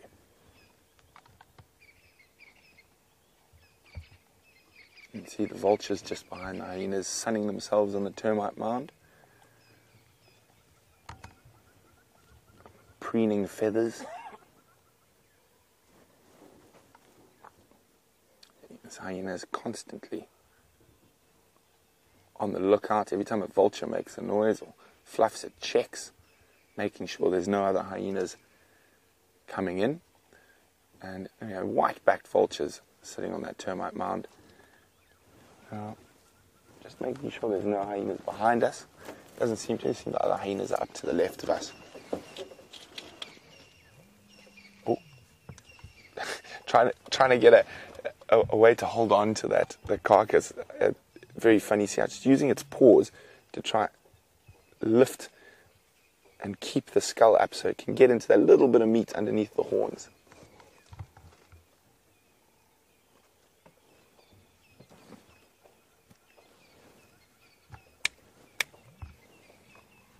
Okay. So guys, sorry that I'm not taking a question at the moment. You need to do some of this VR stuff. And it's going to be very exciting when, imagine you can watch this and you can see all around us. So for those of you who knew, that little ball of cameras on the front of the car gives us a 360-degree view of everything around us. So I haven't been looking at camera and I haven't been taking questions. So I've been presenting for the VR. So I do apologize about that, but this is look, the vultures are coming in.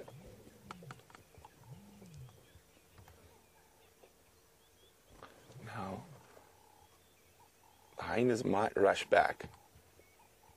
You can see that sort of circumvent. Says, oh, the hyena going to come back. And as soon as the vulture's moved, here comes the hyena running in.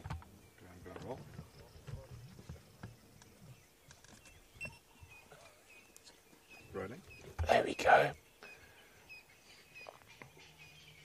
So it's amazing that even though that hyena was finished with the skull, as soon as there was another predator or scavenger, in this case the vultures coming in, it decided, oh look, she's going to carry it off.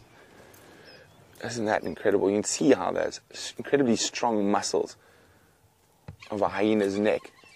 Oh, there sounds like there's some fighting up ahead, so let's go have a look. Oh, they're coming in behind us. There we go. A more dominant hyena. Oh, there we go. It's going to happen again. Let's try and get a little bit closer.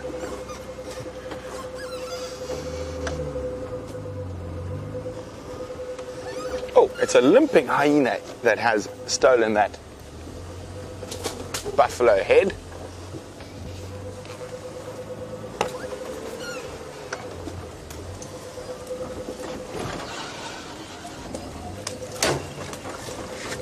So this hyena, I don't think we've seen just yet. So I think she's just arrived. She's got a sore leg. It's quite swollen. And she chased off that other one.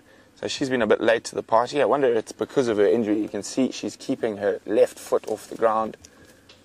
But still managed, even with that injured leg, to come in really quickly and chase off that other hyena.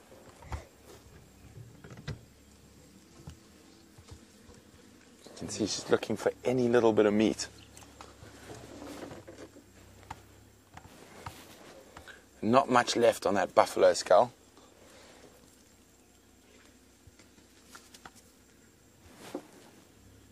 Oh, there's another hyena running in behind us. And I think that's the one that just got chased. You can see how she's lifting her head and looking around, making sure that there might not be another dominant hyena that might steal this one from her. There we go, she's going to drag it right next to us. Isn't this incredible? Look at that.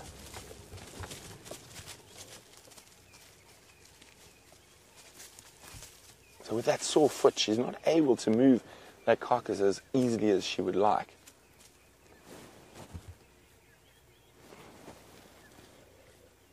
So we can see her, she's right next to the vehicle, trying to get any scrap of meat out of there.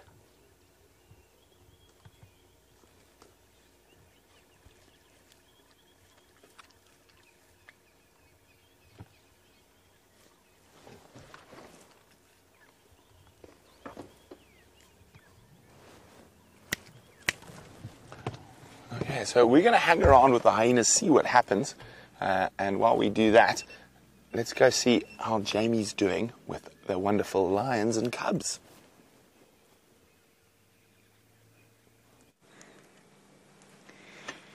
We are with our wonderful lions. We are definitely not with our wonderful cubs, unfortunately.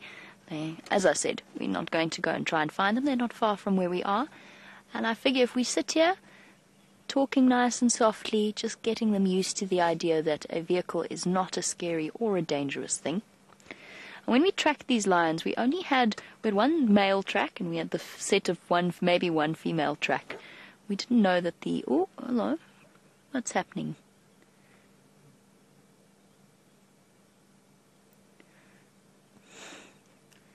She just gave him such an unimpressed look. Oh, urinating. Are we going to get more of a phlegm and grimace demonstration? I think so. He's waiting. Look, you know when somebody's girlfriend is in a really bad mood, and the boy's already been shouted at several times. To me, the male lion looks like that. There's going to phlegm and grimace for us again, I think. There we go. And again. It is a morning of phlegm and grimaces. But he definitely has a very cautious approach to this particular lioness. I think she's already told him off at least once for getting too close to her. Okay, our lionesses are now moving to find the other lioness, while he continues to test the scent of her urine, find out why he's been rejected so harshly. She might well be coming into estrus again. If it's the young female, she's going to keep doing that. She'll go into a couple of false estruses first, because she's still a bit young, and then she will start to go into a true estrus to be ready to fall pregnant.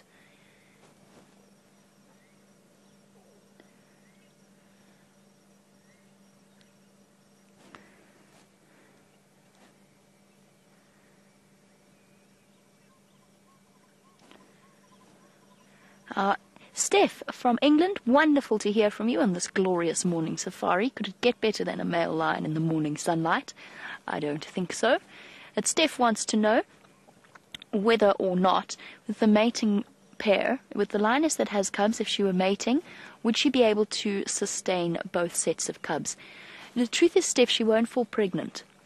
So it's not a true estrus. In fact, a lioness that manages to raise her cubs to their adulthood, to independence, she'll actually only be ready to mate and conceive again after over 1.5 years before she's ready to conceive. So whilst he is mating with her, what he doesn't realize is all his effort is wasted. Well, not wasted, because again, it's just adding an extra level of insurance. He's urinating and marking, scraping his feet to spread the urine between his toes, so that wherever he walks, he will carry with it the scent of his urine. So Steph, she won't fall pregnant. What will happen is it's a hormonal confusion, postpartum estrus, and it's the same thing as what we were talking about with the young lioness. It's a false estrus. So there will be no pregnancy as a result. So she doesn't have to sustain both sets of cubs. What she will do, as with all of our lionesses, and we actually saw a really lovely demonstration on Cheetah Plains the other day with the Styx cubs, was she will allosuckle. Lionesses do allosuckle. In other words, they will feed the cubs of another lioness as well as their own. And it was awesome to watch the sort of cubs of different ages bundling on top of one poor lioness. The sounds that were coming from those little creatures were absolutely incredible. Little lion roars. Oh boy, no luck, huh? The lady's just not really interested. They've moved into some very dense vegetation. If he follows, we're going to be very circumspect about repositioning. I think they're going to look for that other lioness, because the bonds between the females are far more intense than those that they have with their male counterparts. They sort of tolerate the males because they don't really have any choice. But their bonds between the females of a pride are very, very strong. And I think he's realized that for now he's going to have to keep his distance.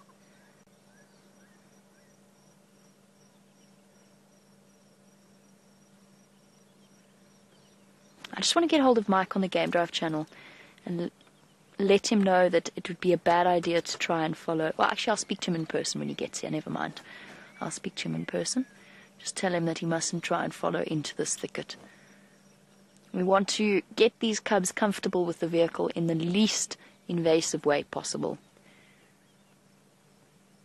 And we've just been discussing it. Herbert was mentioning following up on a warthog distress call with James and with Liam on a bushwalk not too long ago. And the fact that they came into this area and they found tracks absolutely everywhere. We think that the lioness has been hiding her cubs here the entire time. We just never found them because it is a very difficult place. And again, you don't really want to go striding into a lioness when she's hiding her cubs somewhere, especially when she's on her own. Now, Herbert and I actually tracked these lions on foot, and they gave us a very, very fair warning when we arrived. Sorry, distracted by movement somewhere else. Oh, and our male is up and going into the block. We're not going to follow them in here. What we can do is move to a more open area, because what tends to sort of unsettle the cubs is movement over sticks or vegetation, anywhere where it might make a bit of a noise that they haven't become accustomed to yet.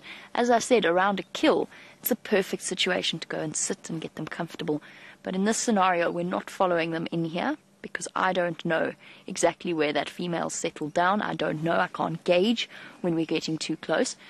The only thing we can do is try and go around to the old hyena den and try and enter from there. But I think for now, I'm busy watching our male lion. He's sort of tucked away in the bushes there.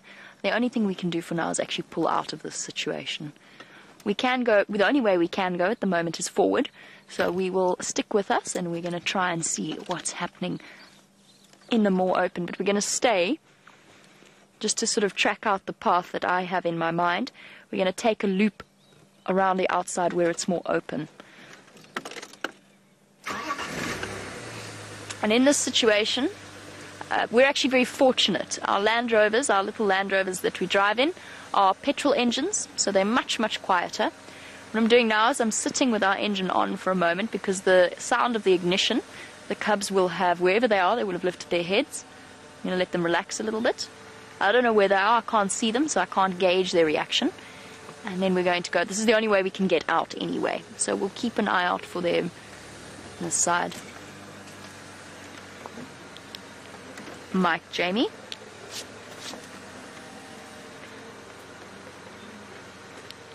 Mike, these Ingala are now moving into some very thick stuff. I'm reluctant to follow them because of those pimpans.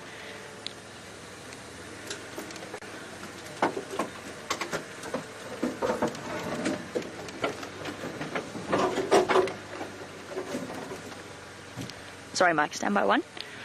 Okay, guys, we're going to watch this male lion walk off into the bush. The lionesses are obviously in there somewhere. There he goes. He's looking around. Not as in as much hurry as they are. He doesn't also want to risk getting into more trouble. So as he disappears, we're going to say goodbye to our lions for now. I'm going to focus on getting out of this block and just communicating to Mike that, unfortunately for him, I don't think his guests are going to get a very good view. So while we discuss that on the Game Drive channel, let's head back over to Brent and find out how he's doing.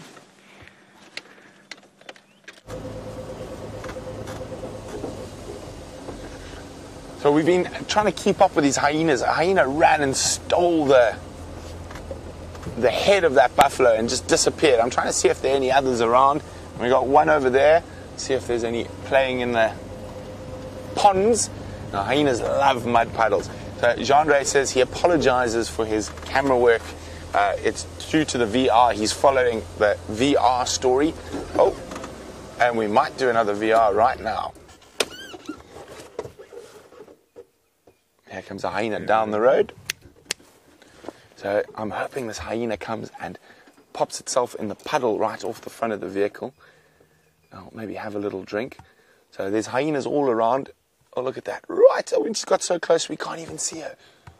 Is she coming out or is she in the puddle? In the puddle. she's laid down in the puddle. Oh, there we go. She just had a little quick stop, a little cool off. Now, that's very, very common hyena. Oh, I actually think that's a male there, not a girl. I apologize. And there we go, moving off. Not much left of that buffalo. I haven't seen the rib cage. All we've seen is the head and a couple of hooves. There we go. So the hyenas have been really entertaining this morning. I'm just going to finish there. So I'm back with you. It's quite confusing when you're filming on 2 different cameras at the same time.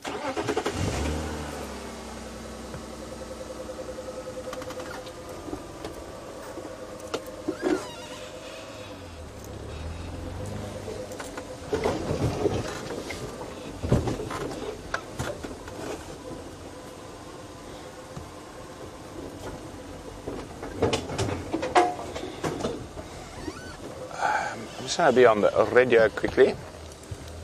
There's just about 10 or 11 of them see around that Nyari Bamba.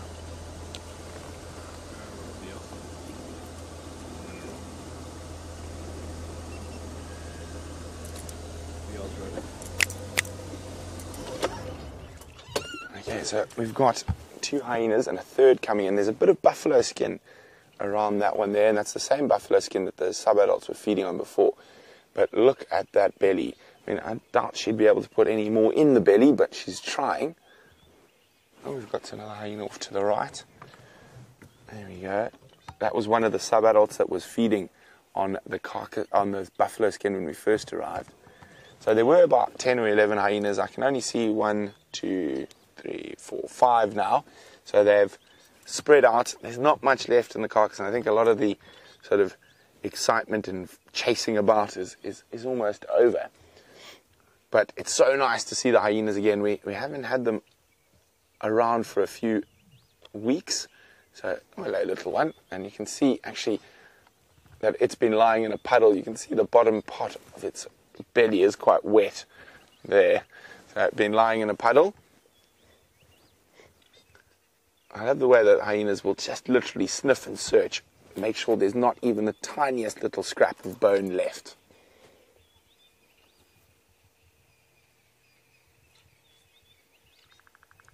Oh, and that one's found a piece of bone. I think it's actually part of the leg and the hoof that's in the skin. You can hear it crunching those bones.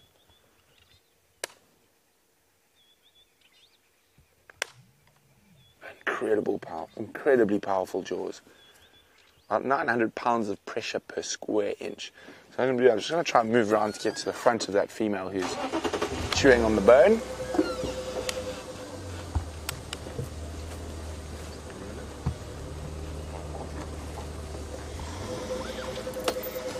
Yeah, let's go around the front. It's so great to have the Juma clan back.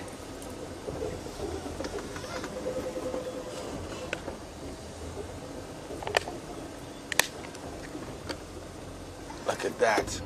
She's getting right into the bone marrow there. Now, of course, that's really, really good. High protein. And one of a hyena's favorite things.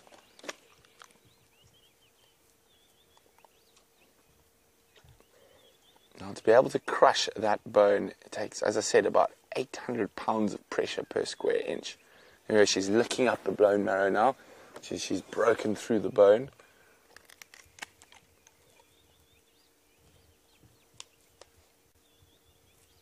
Isn't this amazing?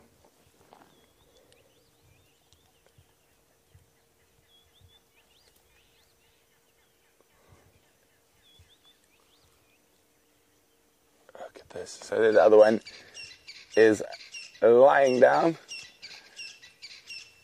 Not much there. Oh, she's going to drag the skin around a bit, try to find a better position to feed off.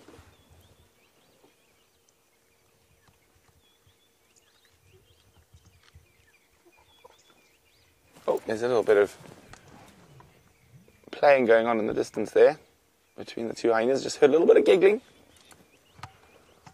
Oh, coming back in.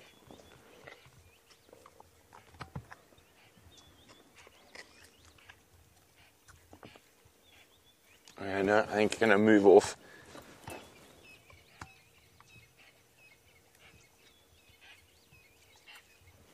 Oh, we got another hyena coming up on the right. So we've got hyenas on either side. Oh, it's going to come right in next to the vehicle again. There she is. Oh, coming right next to me. Hello, little one. It's going to come now right along the front of the vehicle, underneath the VR rig. Oh, hopefully. And then, of course, we've got vultures in the tree up to the right. So lots going on all around us. You can just hear that crushing of bone.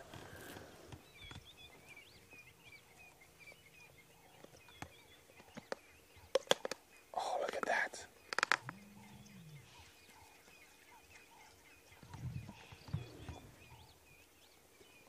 So she's getting right to the last little bit of that bone marrow. There's not much left there.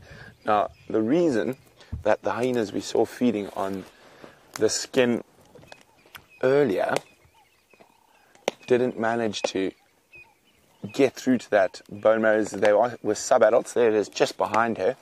So they probably don't have the same jaw strength of an adult female.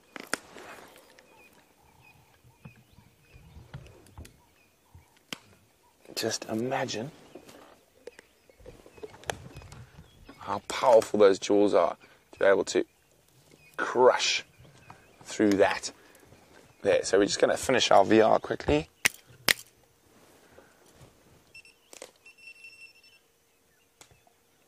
Okay. So we're going to stay around with the hyenas and see what's going on. While we do that, I think we should go have a look if Jamie's managed to find those lions again.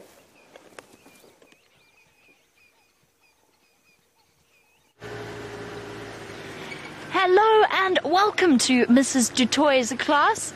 It is wonderful to have you on board. So we've got some, I think, 7 and 8-year-olds, maybe even 9-year-olds, I don't want to insult anyone, on board with us on this live safari. So guys, just to explain the way that this whole thing works, my name is Jamie and behind me sits a man called Dave. Dave is very shy and probably all you will ever see of Dave is his thumb. And that's only if we're all very well behaved, he might show it to us. Right, so we've got a really exciting thing happening here.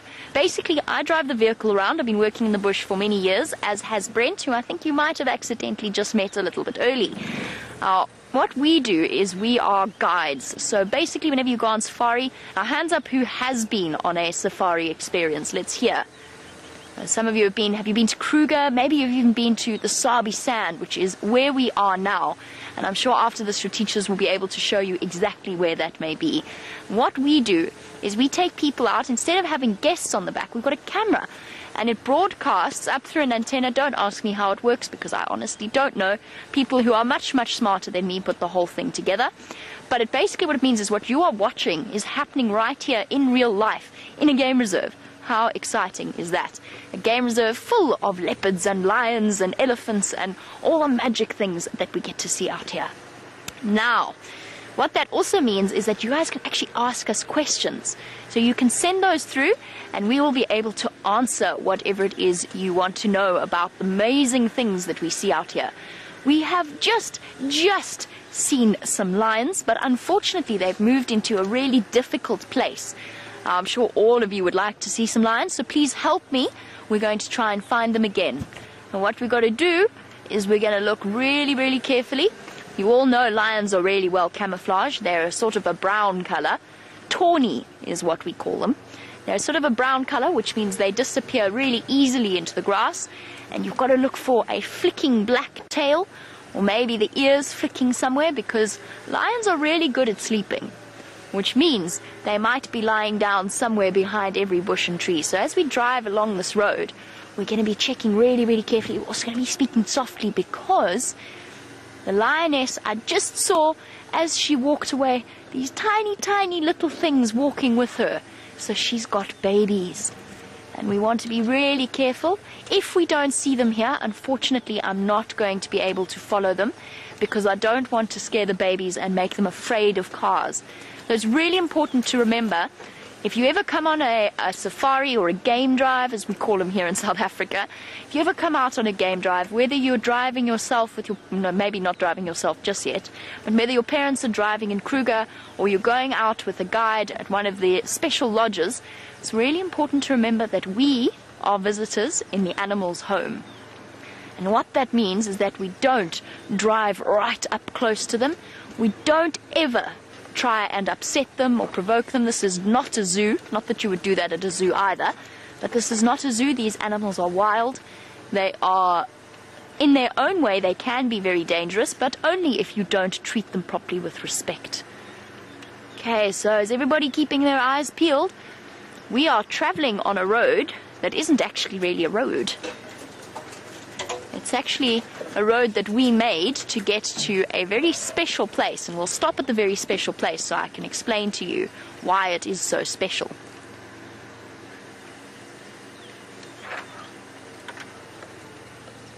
And welcome to Mateo. It's wonderful to have you on board with us on this safari experience. Mateo, yes, lions have very, very strong jaws, much, much stronger than ours. So their jaws are not as strong as something like a hyena, but they are strong enough to crush small bones. You know how hard you can bite. If I were to bite my finger, don't bite too hard, but if you bite your finger, you know that your jaw is very, very strong. Even human beings have quite a strong bite pressure. Now, imagine what a lion can do with their heads. Their heads are about this big, absolutely huge and heavy.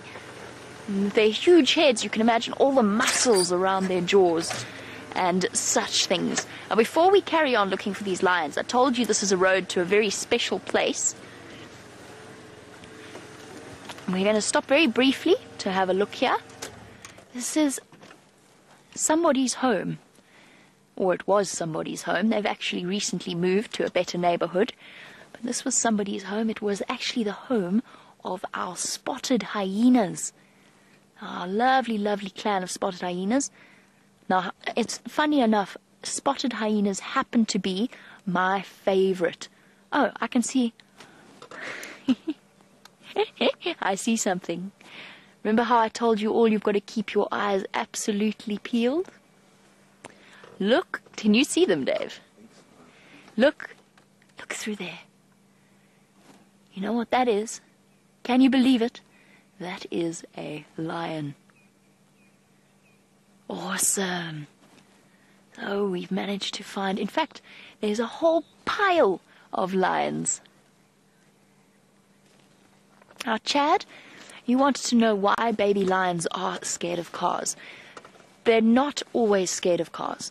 Okay, so when a baby lion and a baby leopard and all baby animals are growing up, they take their behavioral cues from their mothers.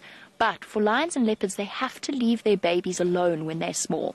So what that means is that baby lions and baby leopards are very, very careful of anything that they don't know, which makes sense because their instinct is to look after themselves. So if mommy's away, they're going to, even if it's a strange sound from a bird or a warthog, they're going to go and hide. Now, these lion cubs have never, ever seen cars until really recently because the whole time, mom has been hiding them away.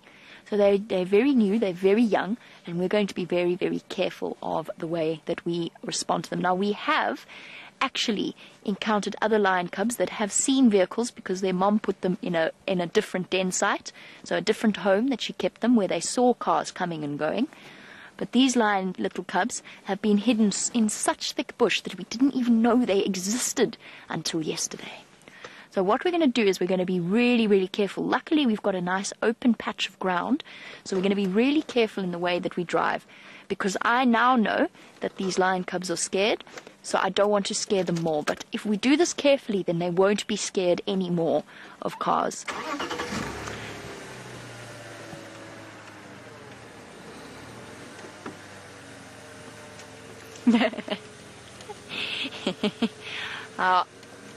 Gianluca, you wanted to know what would have happened if the lions had found us first. I have to tell you something about lions. Here's a secret about lions. They're very, very scared of people. So they are scared of people on foot because thousands and thousands of years of evolving with human beings in Africa, they've learned that we are clever, that we have tools and weapons, and that we are scary things. Now, the lions of the Sabi Sands, they've had a chance to learn that actually maybe we're not such scary animals.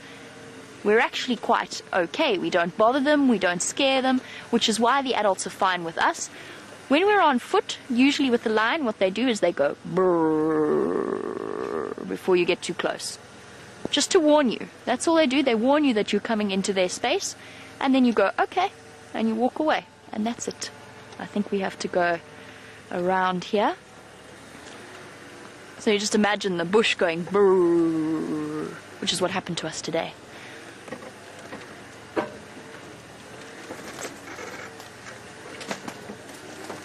And Datiro, yes, my job is awesome. My job is the most awesome job in all the world, but I think I'm biased a little bit. I love my job. I get to do something different every single day. I'm lucky enough to work with some amazing people, and I'm not going to be looking back at you guys because I'm concentrating right now. So don't mind me, I'm not being rude. I'm just concentrating on where we're going to go because we've got a nice patch here that we can go into. So Datiro, I think it's the best job in the world. Let's go this way. This is fun, guys. Everybody watch your heads and your arms and your legs, because there's some thorns here that we don't want to encounter.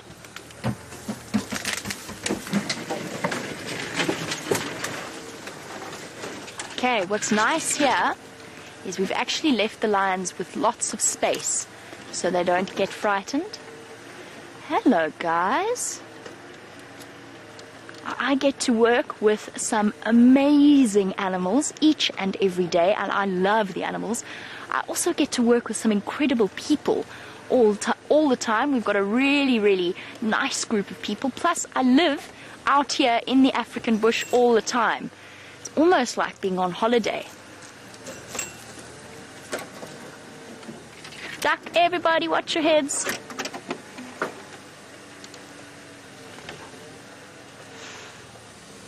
Oh, yes. Okay, we can be really, really quiet. Hello, little baby. I see you.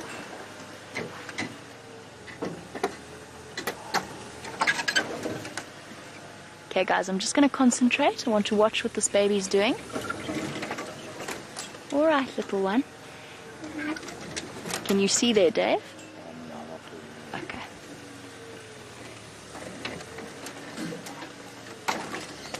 Quiet, quiet, quiet, quiet. Nice and quiet. There we go. There we go. Look at that.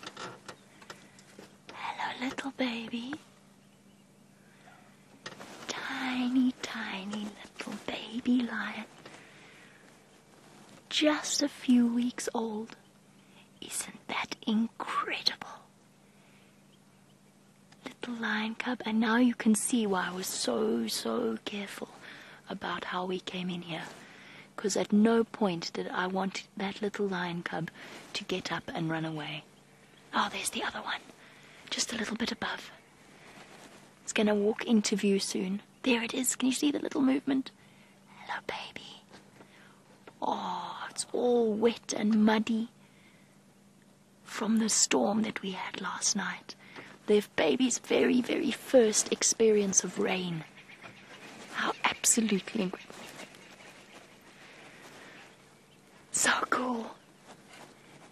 And this is why my job is awesome. Now, I would like to introduce you all to a family of lions called the Nkuhumas. Can you all say that with me? Nkuhuma? Now, a pride of lions is actually only made up. Here's something I bet you didn't know. A pride of lions is actually only made up of females. Females and their babies. Sometimes they have young males with them, but that's because they're just in the process of growing up and learning to be adult lions. Oh, this is so wonderful. then the male lions actually have several different prides that they move between. So there was a male here this morning. I don't know where he's gone. He's probably doing what male lions do best, which is sleeping somewhere.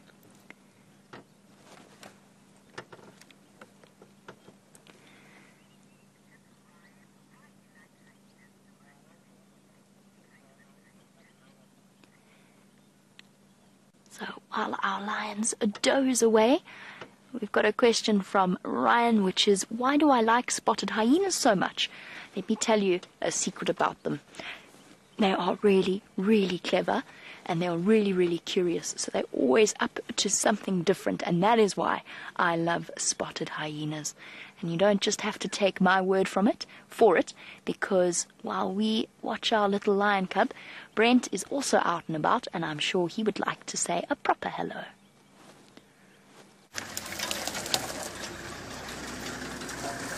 So, they're lions at the hyena den and hyenas at the lion kill. Hi, my name's Brent. Welcome, St. Benedict's.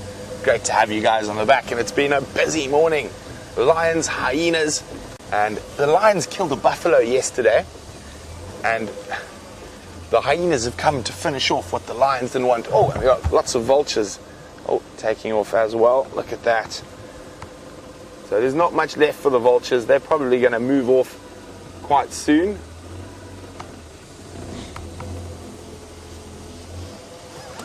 Okay, so I'm just trying to find a spot. It looks like the hyenas have gone that way, so we're just going to go around. Hi, Andrew. Andrew would like to know, how does a hyena smell a kill from such far away? It's just got very good sense of smell, a far more developed sense of smell than what we do. Just trying to see where the hyenas are.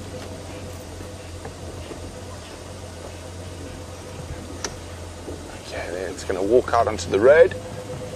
Go see if we can catch up with her. Now, hyenas are really incredible animals, and as Jamie told you, they're her favorite. Oh, that hyena's found a puddle to lie in.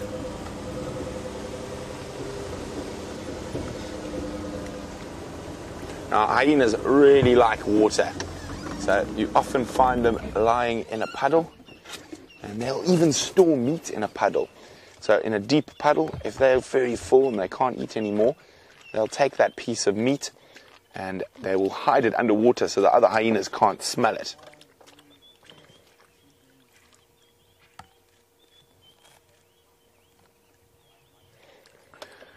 Now, Marco's wondering, why don't hyenas hunt? Now, Marco, that is not true.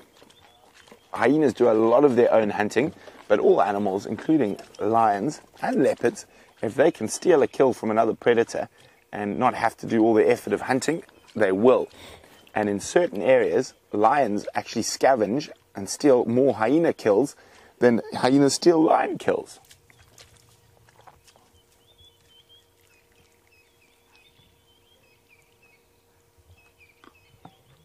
So this is a big female.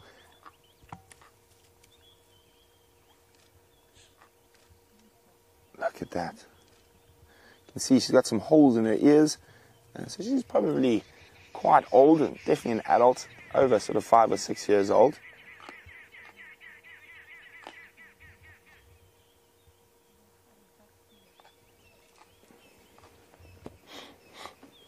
Now, Alex is wondering how long I've been a game ranger for. Alex, I've been doing it since I was about 18 years old, so about 15 years.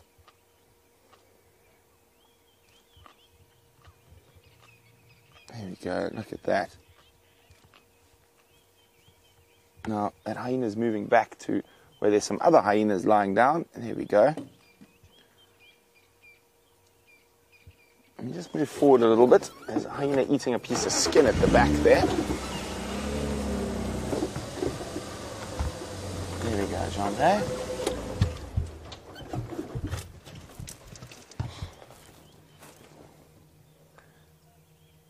Hi, Warren. Warren's wondering, why do the hyenas eat the leftovers and the bones? Well, Warren, they've evolved, they've developed an incredible system for being able to do that. Oh, she might chase that one away.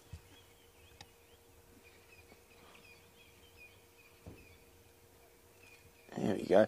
Now, hyenas are sort of the waste disposal machines of the bush. Oh, there we go. You've just got disciplined, little one. So that one with its tail up, or its tail's down now, that just got chased off that little bit of buffalo skin and a buffalo leg, is quite young, I'd say probably around a year old, and also not as dominant as that big female. So hyenas inherit their rank, their social hierarchy rank from their mothers. So if their mother's high ranking, then the baby will be high ranking and even outrank other adults.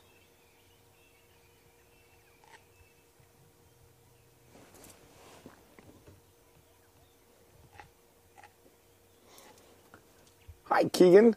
Keegan's wondering what is my most favorite animal. And Keegan, we were lucky enough to see my most favorite animal very early this morning. It's the African wild dog. I like them because they're the most exciting to follow, and they're really, really quick, and I find them incredibly interesting animals. Also very interesting social structure. Well, it looks like the hyenas are almost done with what's left of this buffalo. There's a little one still chewing on a bit of skin.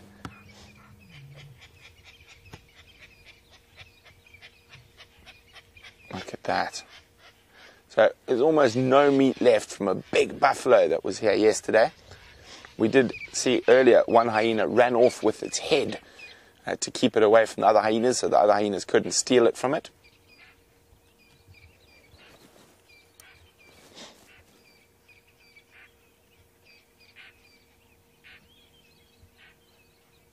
Look at that. So they're very, very cautious because all the vultures around might attract a male lion, and that is the biggest threat to a hyena. They're not too scared of lionesses, but a male lion is something that they're very, very scared of.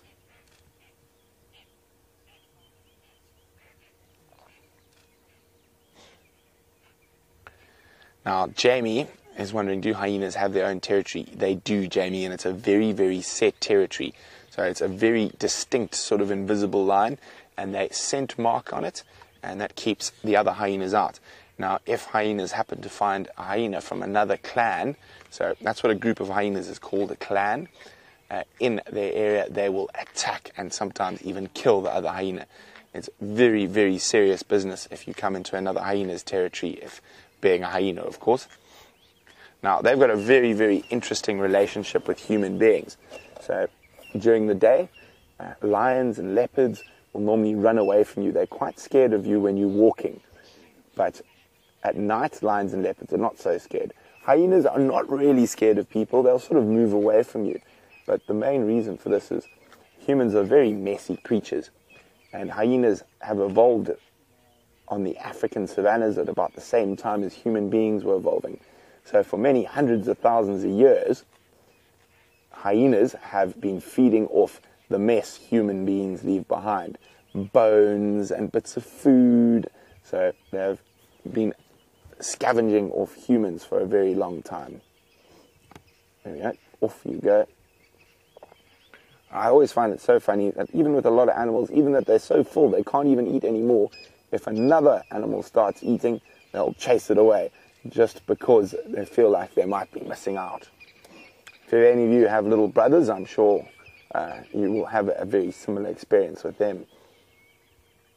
You didn't want that last biscuit till your little brother wanted it.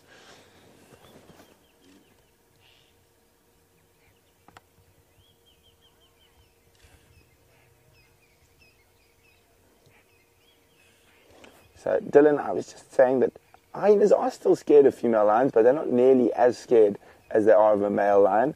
So, if the hyenas wanted to steal a kill from lions and there were no males there, the sort of general rule is, so for every female lion that's there needs to be 3 hyenas. So, those lions you are with Jamie, there are 5 lionesses, so there would need to be 15 hyenas to try chase them off. Let's just turn on. The one hyena's popped up in the road behind us.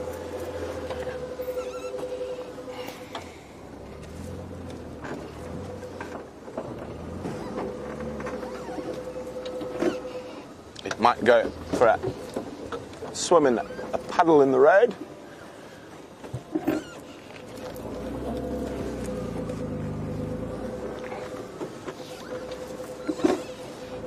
or she could head back to the den. So hyenas live in dens, and that's where they have their babies, in holes under the ground. There we go. She was doing exactly what I thought she might do, go play in the puddle. So she's got a big fat belly, and digesting all the meat that's in that belly is going to cause her to get quite hot. And so they're quite often... Oh, next to you, Gendre. Another hyena appearing out of the bush. Right next to you. You can see how close it is to the car. There's the side of the car. Oh, off it goes. Let's just go see if that hyena's... Oh, you got a gap through there, Gendre? Behind orbs. Look here. It might be more dominant. No, not more dominant than that other one. So if that hyena had been more dominant, it would immediately have chased that other hyena off, but it's not. And it looks like this hyena arrived a little bit late to the party. All the meat and bones are finished. Oh, and it looks like... Oh, the hyenas are going to start moving off now. So we're going to do the same. Christian is wondering, what car are we driving? Christian, we are driving a little short wheel-based Land Rover that has been cut up and modified for filming. So behind me, where Gendre is sitting, there's a bunch of batteries, and there's a big steel pole in the middle that the camera is mounted on top, and there's some cushions for Gendre to sit on, sort of, and then behind Gendre is an aerial, and that sends a signal to another aerial we've got out in the middle of the bush, which then sends a signal to where the ladies who are sending your questions through to us are, which then sends a signal to Johannesburg, so you can watch us from school. I wish I got to go to classes like this when I was in school. Oh, there we go. There's a vulture in the top of the tree. That's a white-backed vulture. Now, you can see he's not looking very happy. We had some rain last night, so he's got his wings open. He's trying to dry out. And vultures don't like cold weather. They like hot weather. So they're very big and heavy birds, so it's sometimes quite difficult for them to fly. So when there's hot weather, warm air rises off the ground, and they pretty much like surf those thermals, which are circular warm air currents, and they surf them so they don't have to flap their wings, and they can fly far and very high without using too much energy. Okay, so the hyenas have moved off. There's just a few very sad-looking vultures after the rain sitting in the trees. I think we're going to move on, see if we can hopefully find maybe some elephants next.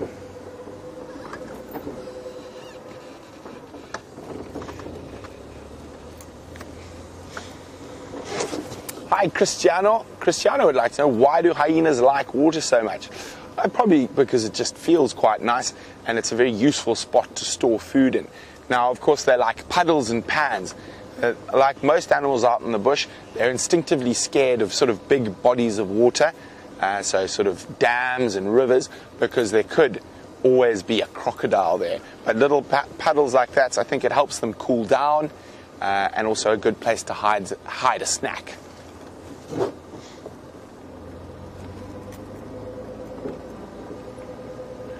So we're going to keep seeing what we can find. I'm hoping to find some elephants. While we do that, Jamie is still with those incredible lions. Oh, there are so many exciting things to find out here, and I really hope that Brent has some luck with those elephants. In the meantime, I've been just sitting here and enjoying one of the most special sights that anybody could ever be treated to. A brand new baby lion just starting to get to know the world. And how special this is. Oh, little one is up. Oh, and lying down again. Standing by Mike, using Mom's leg as a pillow.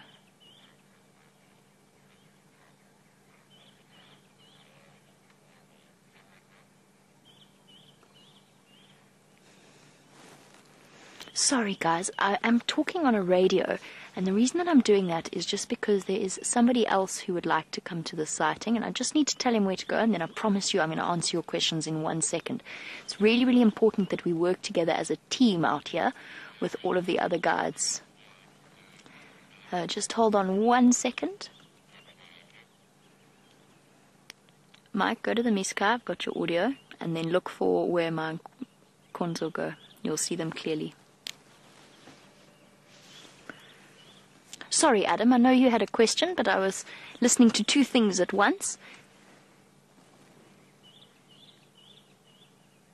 Oh, so Adam, I said that my favorite animal was the hyena.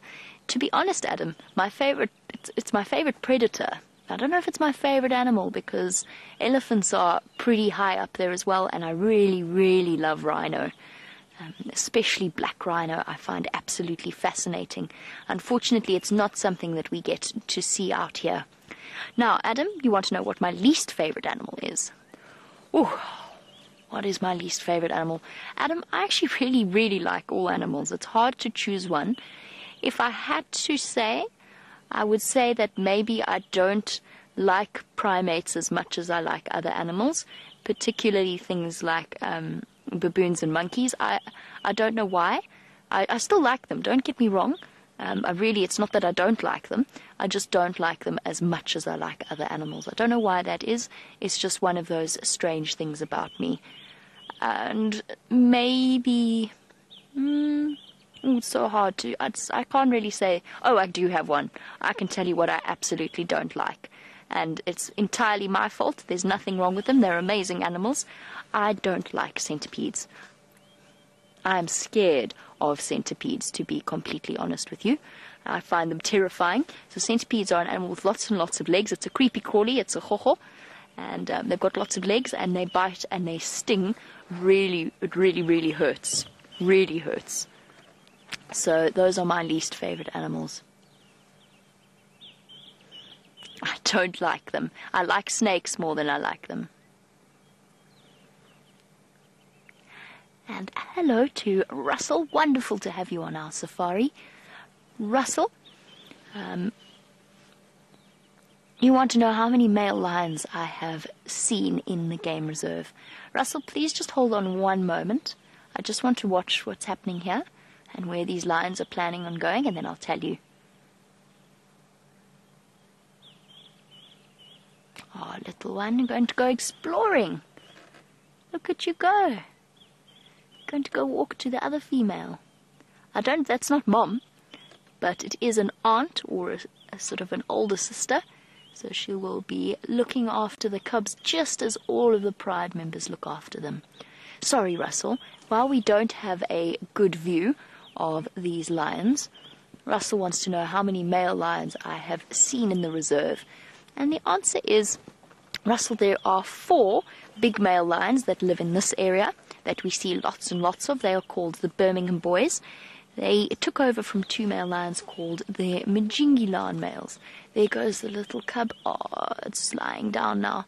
I don't think Dave's going to be able to see it from where he is. And then, Russell, there's actually lots and lots of big male lions. So in this area that we're in, there are about 8 male groups that people in the Sabi Sand see regularly. Some of them have 4, some 3, some 2. So you're looking at around maybe 25 male lions that move throughout the Sabi Sands, big male lions. Now, I'm not talking about the little ones. There goes the little baby. Hello, little one. Are you too cute going to go join your sibling? Lying on top of the other cub. To give you guys an idea of how big these lion cubs are, as they settle down, they're only a couple of weeks old. If I had to guess, I would say that they're probably about maybe 5-6 weeks old. So still really young. Their eyes and their ears have only just started working properly, as have their little legs.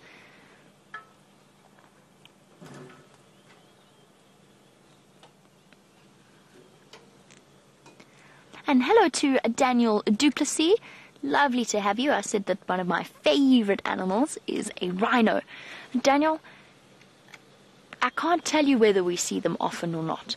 They do occur here in the Sabi Sand, and they do occur in the Kruger National Park. Unfortunately, Daniel, it's a really, really sad thing, but we've had to make a difficult decision, and we have decided as a company that we will not show rhino on these live shows.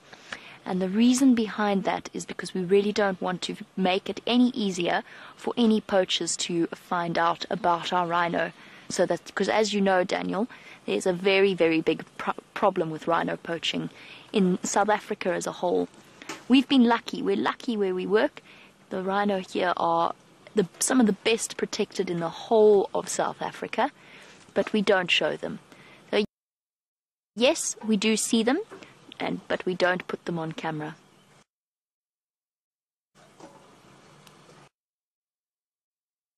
Hey, little ones, we found such a comfortable spot.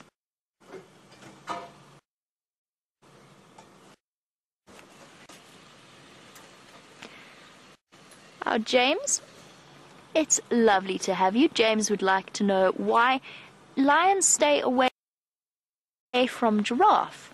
That's a very good question, James, because sometimes lions do stay away from giraffe, and I'll tell you why. Because giraffe are really, really, really big animals, and they have very, very strong kicks.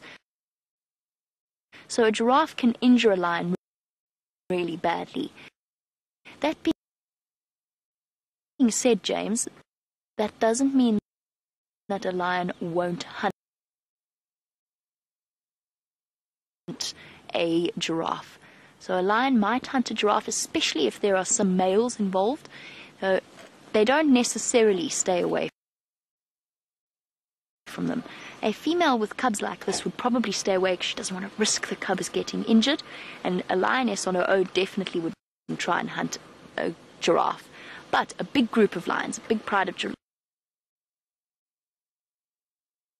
lions has a nice big group, and they will try and hunt them. Guys, just bear with me one moment. I just need to help out in this sighting. I don't want us both to have our engines on, so I can't reposition, but there is somebody behind me that would like to see the lions. So just bear with me one moment. Just switch off and I'll move for you. Sorry, thank you. I'll shift to him. I can't see them really either from here. Cool, thank you. Okay. Can you,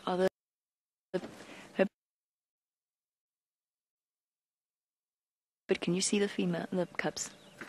They're still lying. Yeah, they're still there. Okay. Move slowly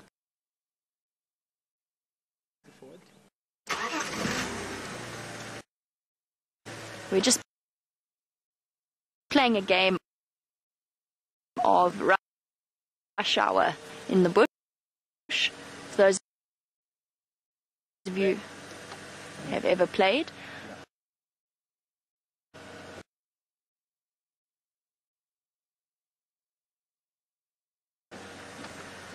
Now we need to make...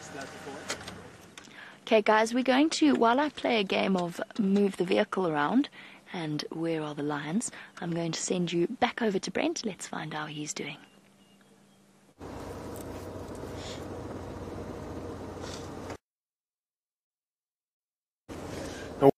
We're busy still looking for elephants, but I'm also coming to an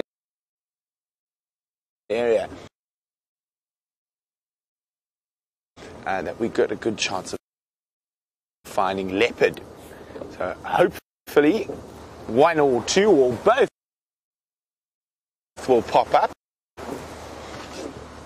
Now, after the rain, it's quite difficult to see the footprints of the big cats.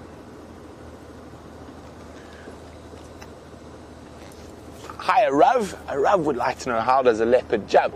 Very similar to what your domestic cat does. It's basically a much bigger version of a domestic cat.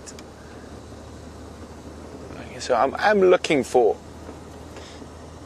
tracks, but they use their muscles, and they just basically curl their muscles and then spring. So very similar to how you jump, except they're much better at it than we are.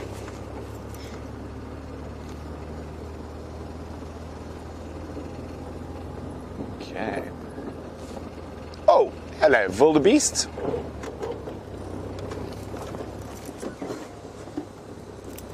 And there's a male wildebeest. So it's not uncommon to find male wildebeest by themselves. So they defend a territory, and the girls move between the different males' territories. Now I can tell this is a male. He's got bigger horns than the female. He's also bigger in body size. Okay, he's chewing his breakfast.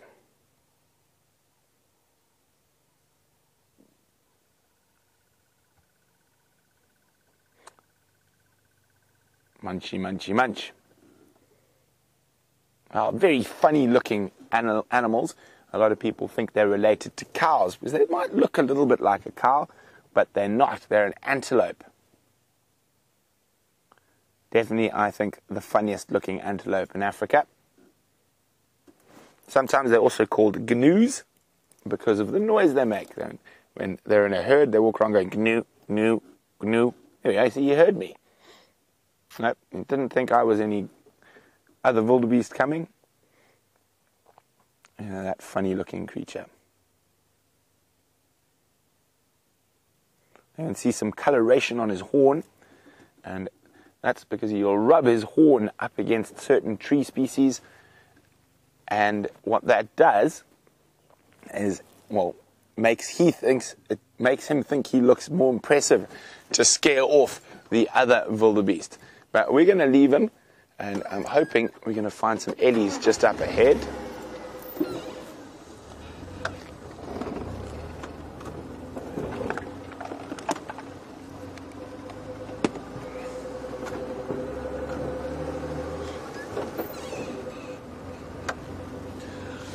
Hi, Jordan. Jordan would like to know how you tell the difference between a male and female giraffe. Well, Jordan, the easiest way is when you look at their horns, and the male giraffe has a bald head, so he's got no hair on top of his horns, and a female giraffe has hair on the top of her horns.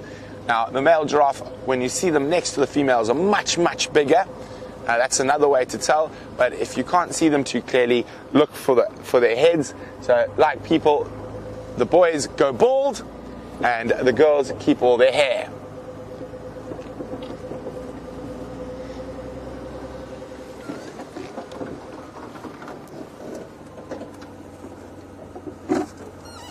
So when you see me do that, when I swing off the road like that, it means I'm trying to look at the footprints of the animals. There's only warthog footprints there.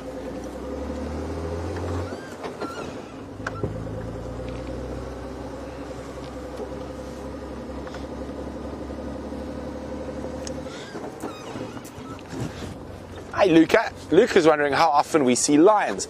Well, Luca, it all depends, but we probably see lions 4 times a week at the moment, maybe 5 times a week sometimes. Sometimes we can see them every day. Other times they can disappear for a few days. But we normally see them probably 4 or 5 times a week. And the same with leopard, although we've gone through a little bit of a patch where we haven't seen leopard for a while. I'd say a couple of days. So I'm hoping our luck's going to change today.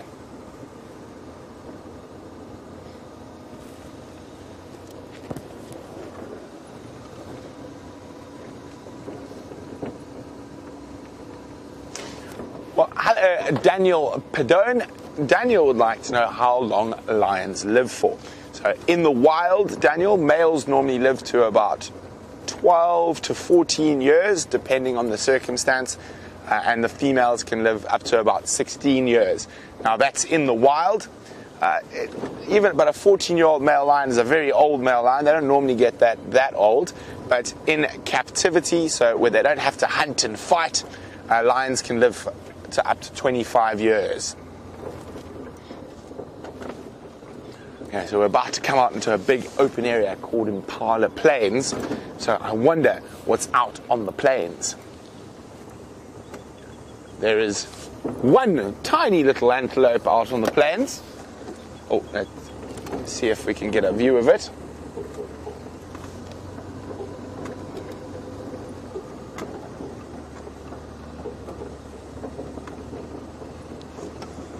Okay, one last view. Hiding, there we go, there's a gap through there. And so it's not a baby antelope, it's an adult steenbokkie, or steenbok. There it is. Oh, off he runs. And apparently you guys also have to run off to your computer class.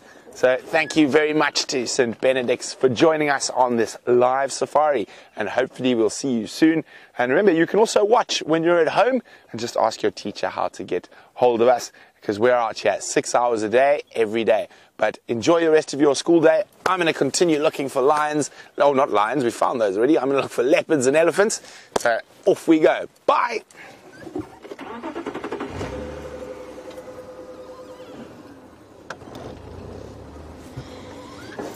Well, welcome back, everyone. And what an exciting morning it's been so far. Wild dogs, incredible hyenas, and of course the nkuhumas and cubs. Now, I'm checking through Impala Plains in this area. I'm hoping for any sign of shadow or karula. But with the rain last night, it's going to make tracking a little difficult. There's some signs of some eddies around here, which I'm also in search for.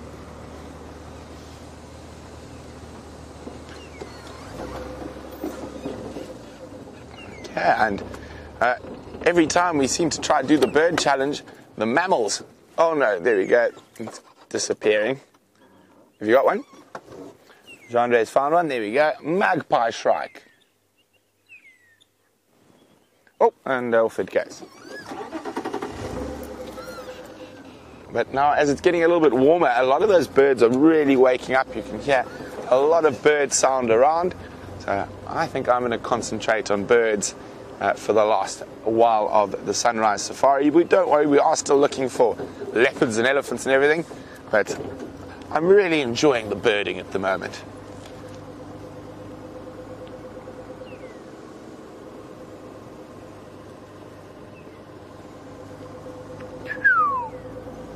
Magpie shrikes calling.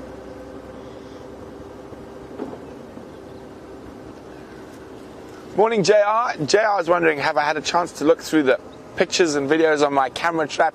I haven't as of yet, JR, but I will do that today. So I will share if we have found anything exciting on that camera trap. I think I'm going to put it out in a different area tonight. And I've got a much better system now. So I've found a spare card, so we're not going to take the trap down. We're going to leave the trap out and just swap out the SD cards.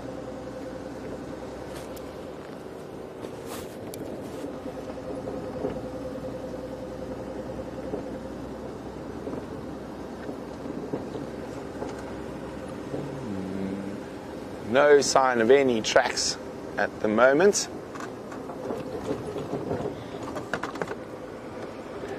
While we continue to check the western sector of Djuma Private Game Reserve, let's go see what Jamie's up to. Jamie has decided to head across to Sydney's Dam and off on the chance that maybe, just maybe, those wild dogs might decide to come back in that direction and move through on a path that they have used before. Obviously, as you can tell, because I'm not with any lions anymore, I have left the lions. I've also made it, because of where they are and the situation that they're in, I've made it one vehicle can go in there at a time, partly for the cubs and partly just because if you try and fit a second vehicle in, nobody's going to have a view at all. So that's why we've done what we've done. We've moved out, we've let Mike sit in the sighting and enjoy his time with those little cubs. And we have exciting prospects for this afternoon because I think those lions are still going to be in that area. They've got big full bellies. Look, it's cold, so they might be moving around and about, but I don't think so. And I also suspect, just on a little different topic of conversation, I think that area is very familiar to those little cubs because I think that's where she's been hiding them the whole time. Oh, whoopsie daisy, somebody wants to come past. Pull over. Cheers. I covered his car. It's the car I always dreamed of having when I was a child. I'm not allowed any product placement. No sneaky advertising, so I won't tell you what it was. But it's the dream I always wanted when I was a kid, or the car I always wanted when I was a child. I had this dream I was always going to have, without going into brands and models and such things, I was always going to have what we in South Africa call a bakkie. And the bakkie was going to be khaki colored, and the bakkie was going to be battered and dented from years of adventures and hard use. And that was the image I always had in my mind when I was a child of the car I was going to have. Many, many discussions have been had with Brent since my beloved little car might be retiring at some point.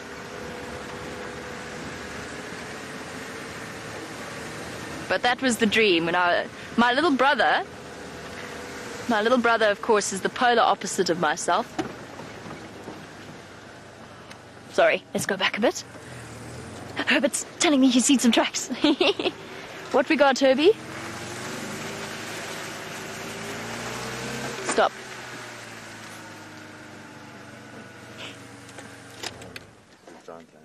Oh, there's a giant lion snail. How awesome.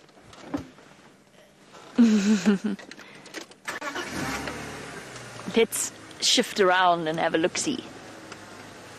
Love giant land snails, and I'll tell you about my little brother another time.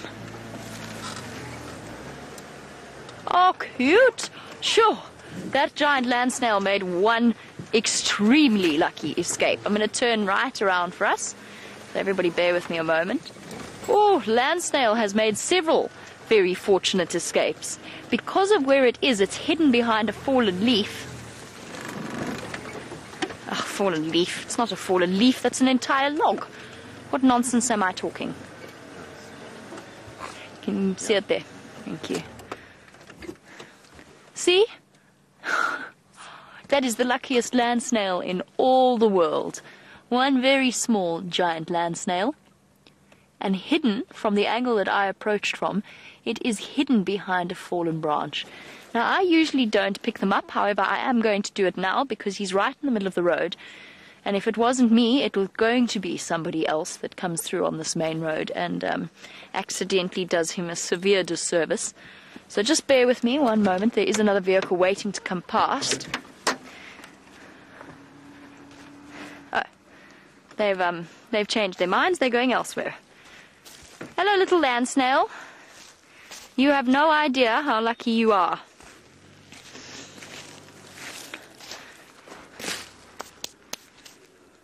So I don't usually do this.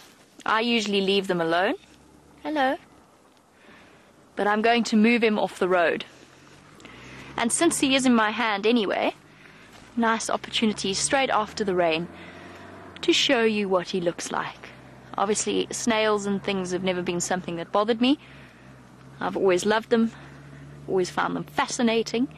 This is a very small giant land snail, and he's gone into hiding because obviously he's been picked up, so he's disappeared into his shell with his one massive foot. They're incredible creatures. You here? Oh, we were almost coming out there. Whoopsie. See if he comes out. Coming out? I can't see him, Dave. Is he coming out? Is he playing shy? Yep. Aww. It's okay, buddy. I see your eye. I see your eye popping out. You sort of see if I tilt it like that, he's starting to poke his... There you go. There we go. Come on, little one. We're not that scary. Dave's not that scary. He's a bit scary, but not that scary. How cool is that?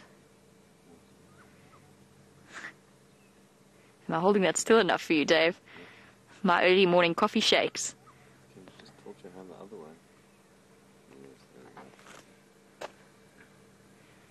there we go. Here we go. And giving us a really awesome view into the world of the snail, as he gently leaves a slime trail across the palm of my hand. Oh, getting so brave. So giant land snail shells, no man, giant land snails, the actual animal, we often see their shells. He's come out of what's sort of called estivation. It's a bit weird in these snails. They hide themselves in a nice safe spot, and they form a sort of a hard casing, a mucousy casing that solidifies over the entrance to their shell. And that is where they spend their winters. But after a storm like this, they have come out in the moisture. As you can imagine, we don't see many of them all that often. And finding a mate out here is a bit of a tricky experience. So what they do very cleverly is they have both male and female reproductive parts in order to make the most of each encounter with another land snail. So they essentially fertilize each other, and then each will go off. He's about to run out of road. Things are going to get very difficult for our snail here. Okay, shall we go put him back before he goes tumbling from my fingers? Cool. Now, buddy, rescued from the jaws of almost certain death there on the road. Let's go put you somewhere else. Okay, now go this way, right? Listen, you listening? You listening? Go north. Not south, you go north. Yes, okay. We've reached an understanding. See? See where the sun is? Go that way. Alright, it was lovely to meet you. Bye-bye. Have fun.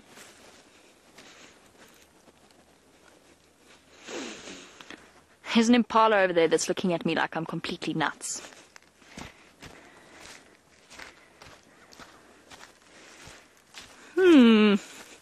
Gloopy.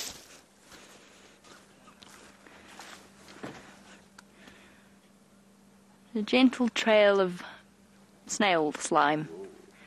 Does it look good? Very yummy. I'm going to wipe that off on Dave, because he commented on it. No, it's fine. I'll wipe that off on my own trousers. That's all right. Whoopsie.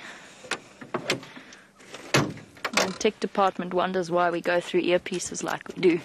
Sorry, Connor. Okay. Well, there we go. One rescued land snail. Good deed of the day done.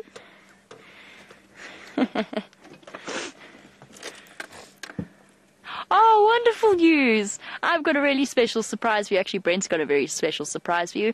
A much beloved character. Go and have a look.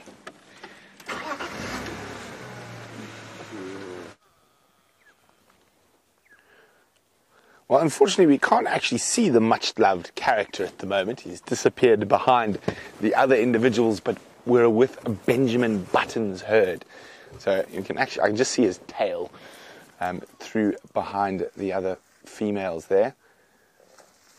And they're all feeding on a knobthorn that's been pushed over, actually getting right into the root systems. See, I don't want to move around too much. I'm pretty sure they're going to open up and move towards us. So we should get a nice view of him shortly. Oh, there's a lovely little bit of morning light popping through.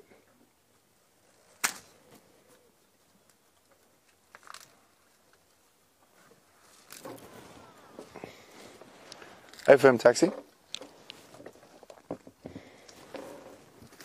Look at that. Really, really enjoying. Oh, this one. They're feeding off two different species. So there's a group of them feeding off the knobthorn. There's also a group of them feeding off the variable bush willow. So that little one taking advantage of what mom's already broken and ripped.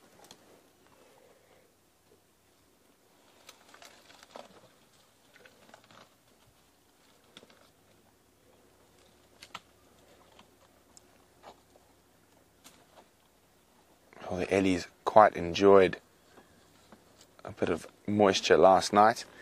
It should help them with their feeding. It could create a bit of a flush with certain plant species.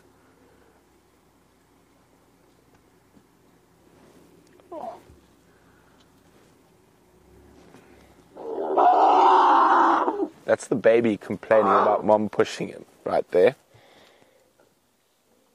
It's like, Mom, I want that piece of bark.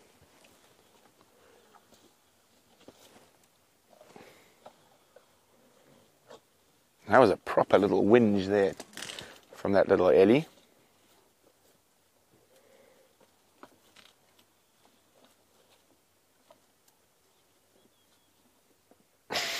Every time he tries to grab it, he gets his trunk in the way.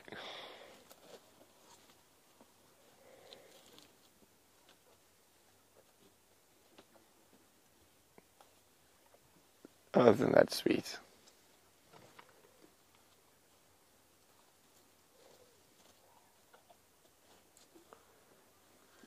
So Benjamin Button's right at the back and behind those other eddies at the moment.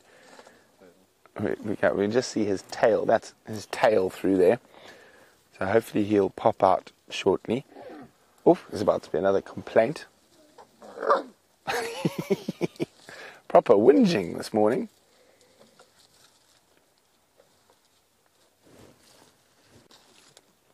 Oh, I can see that Benjamin's mother's that one there. That's her bottom there. Oh, is he going to be revealed when these others move out of the way? And the whinging... Oh, there we go. I'll give you a bit of an argument. Get out of my way, you. It's a quick tusk to the behind. So there's the whingy elephant has won the whinging battle and got mom's... Oh, there's Benjamin. And he's gone. Nice try, though. So, as I said, the whinging elephant won mom's piece of hard-fought bark and looks to be thoroughly enjoying it. Here comes trouble. There we go.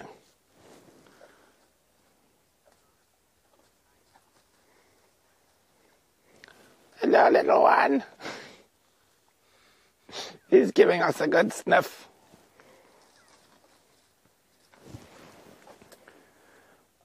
Now, Aqua is wondering, apart from little Benjamin Button, does this elephant herd and if any easily identifiable individuals? Not really. Mom's got very, very even tusks, and there's a very big female with this herd, who was the one whose baby was whinging at her earlier. But other than that, not really. And one must remember, these elephant herds, the individuals can change quite often from time to time. They do mix and match and merge. But there are quite a few young bulls in this group, like the one Benji's mom disciplined with Jamie a couple of weeks ago. Hello, little monster.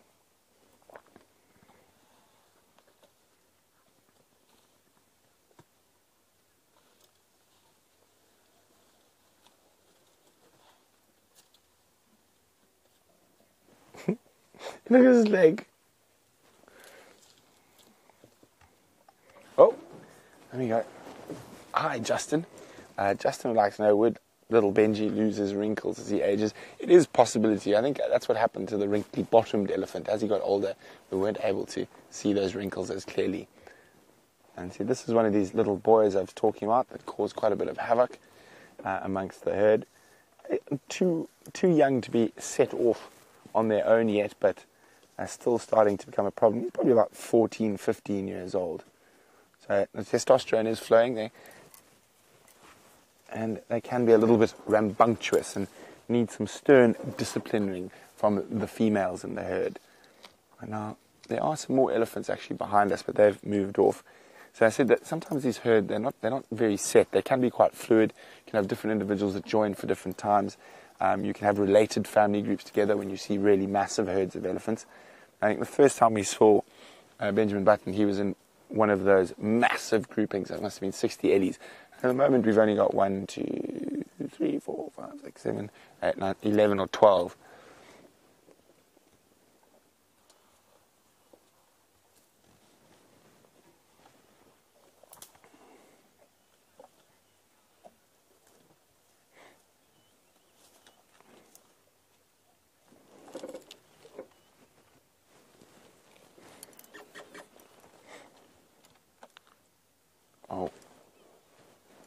Look at this little in front of us. Oh no, see, you got caught. He was trying to sneak up on us till I actually spotted him. He might still. Hello, little boy. You're also a troublemaker.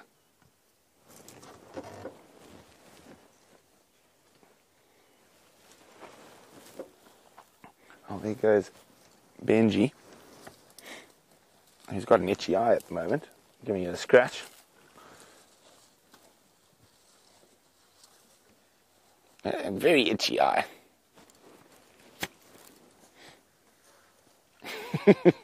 Still hasn't quite mastered the use of the trunk yet.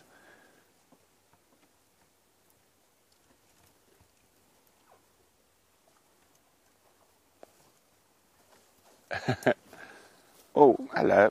This is the big adult female. Now, she's about 6 foot from me at the moment. Just walking on past. I think they're going to start possibly moving towards a water hole now. Even though there are puddles around, you probably find not enough really to quench a big group's thirst.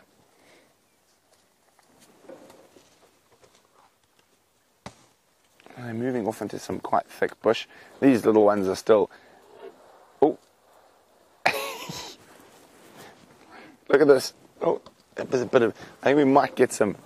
He actually went down on his knees to grab that root. I will stay with them before they move off. Oh, the weather's just changed again. Do you think it's going to rain again today, Jandre? I don't know. I've got that feeling, that temperature drop that you sort of get before wet weather.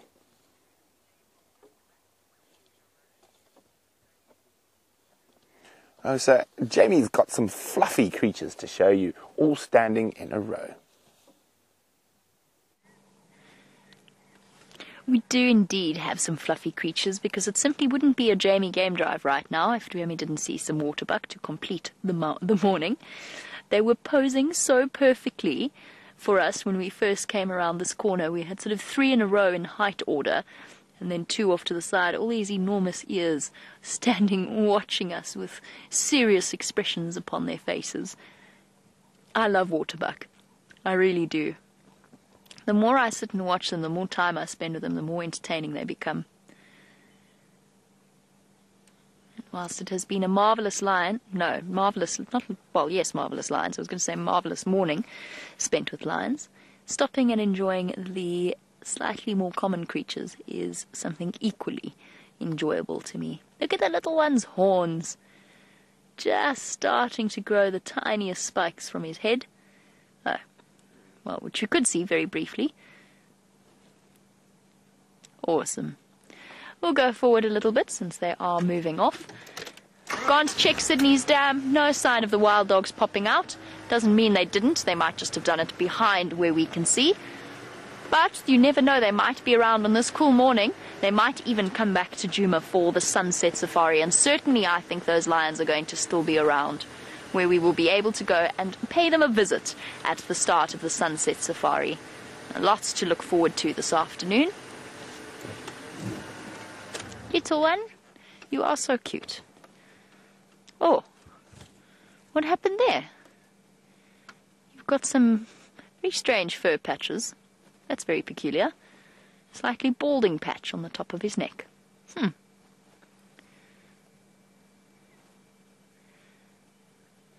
Interesting. All right. As they slip away off into the vegetation, it has come now to the end of our sunrise safari. Gee, that went so quickly. Just goes to show what an incredible sighting like that will do. So it's time to do our thank yous and goodbyes. So a big thank you to Dave for his wonderful camera work, as always. Well done, Dazzling Dave, and for dodging all of the thorn trees. Thank you to Herbert for going out on foot with me and tracking down the lions. We had a great time this morning. And a big thank you to Rebecca and to Chelsea in Final Control. Most importantly, a huge thank you to all of you ladies and gentlemen and boys and girls watching across the world. We hope you had a wonderful time, and we'll catch up with you on the Sunset Safari. For now, bye-bye, and enjoy the last few moments with Brent.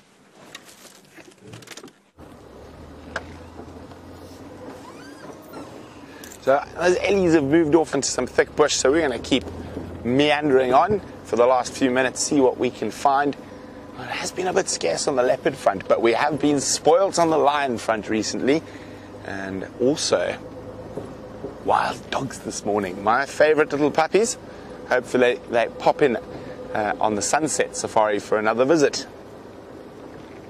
And it seems every time we try and do the 50 bird in a drive challenge, we get sidetracked by many mammals.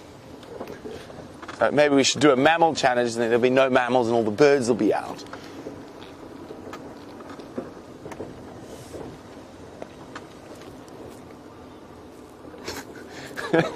We only got to 7 birds. Oh, maybe we can add 1 or 2 more on the way back. There we go. Make it 8 birds. Some African grey hornbills. There we go. Now, the male on the right, female on the left. Now, you see the male has a more pronounced casque. Oh, off they go, which is a sort of a variation on the bill, sort of a bit higher that grows up on top. And there we go, 8 birds, better than no birds. And we did get to see a lot of big raptors this morning, which is not something we see every day. So out of those 8, I mean, we saw leopard-faced vulture, hooded vulture, white-backed vulture, African hawk eagle, and bateleur. So that's pretty impressive going to have 5 of the biggest predatory bird species that we get at Djuma in one morning.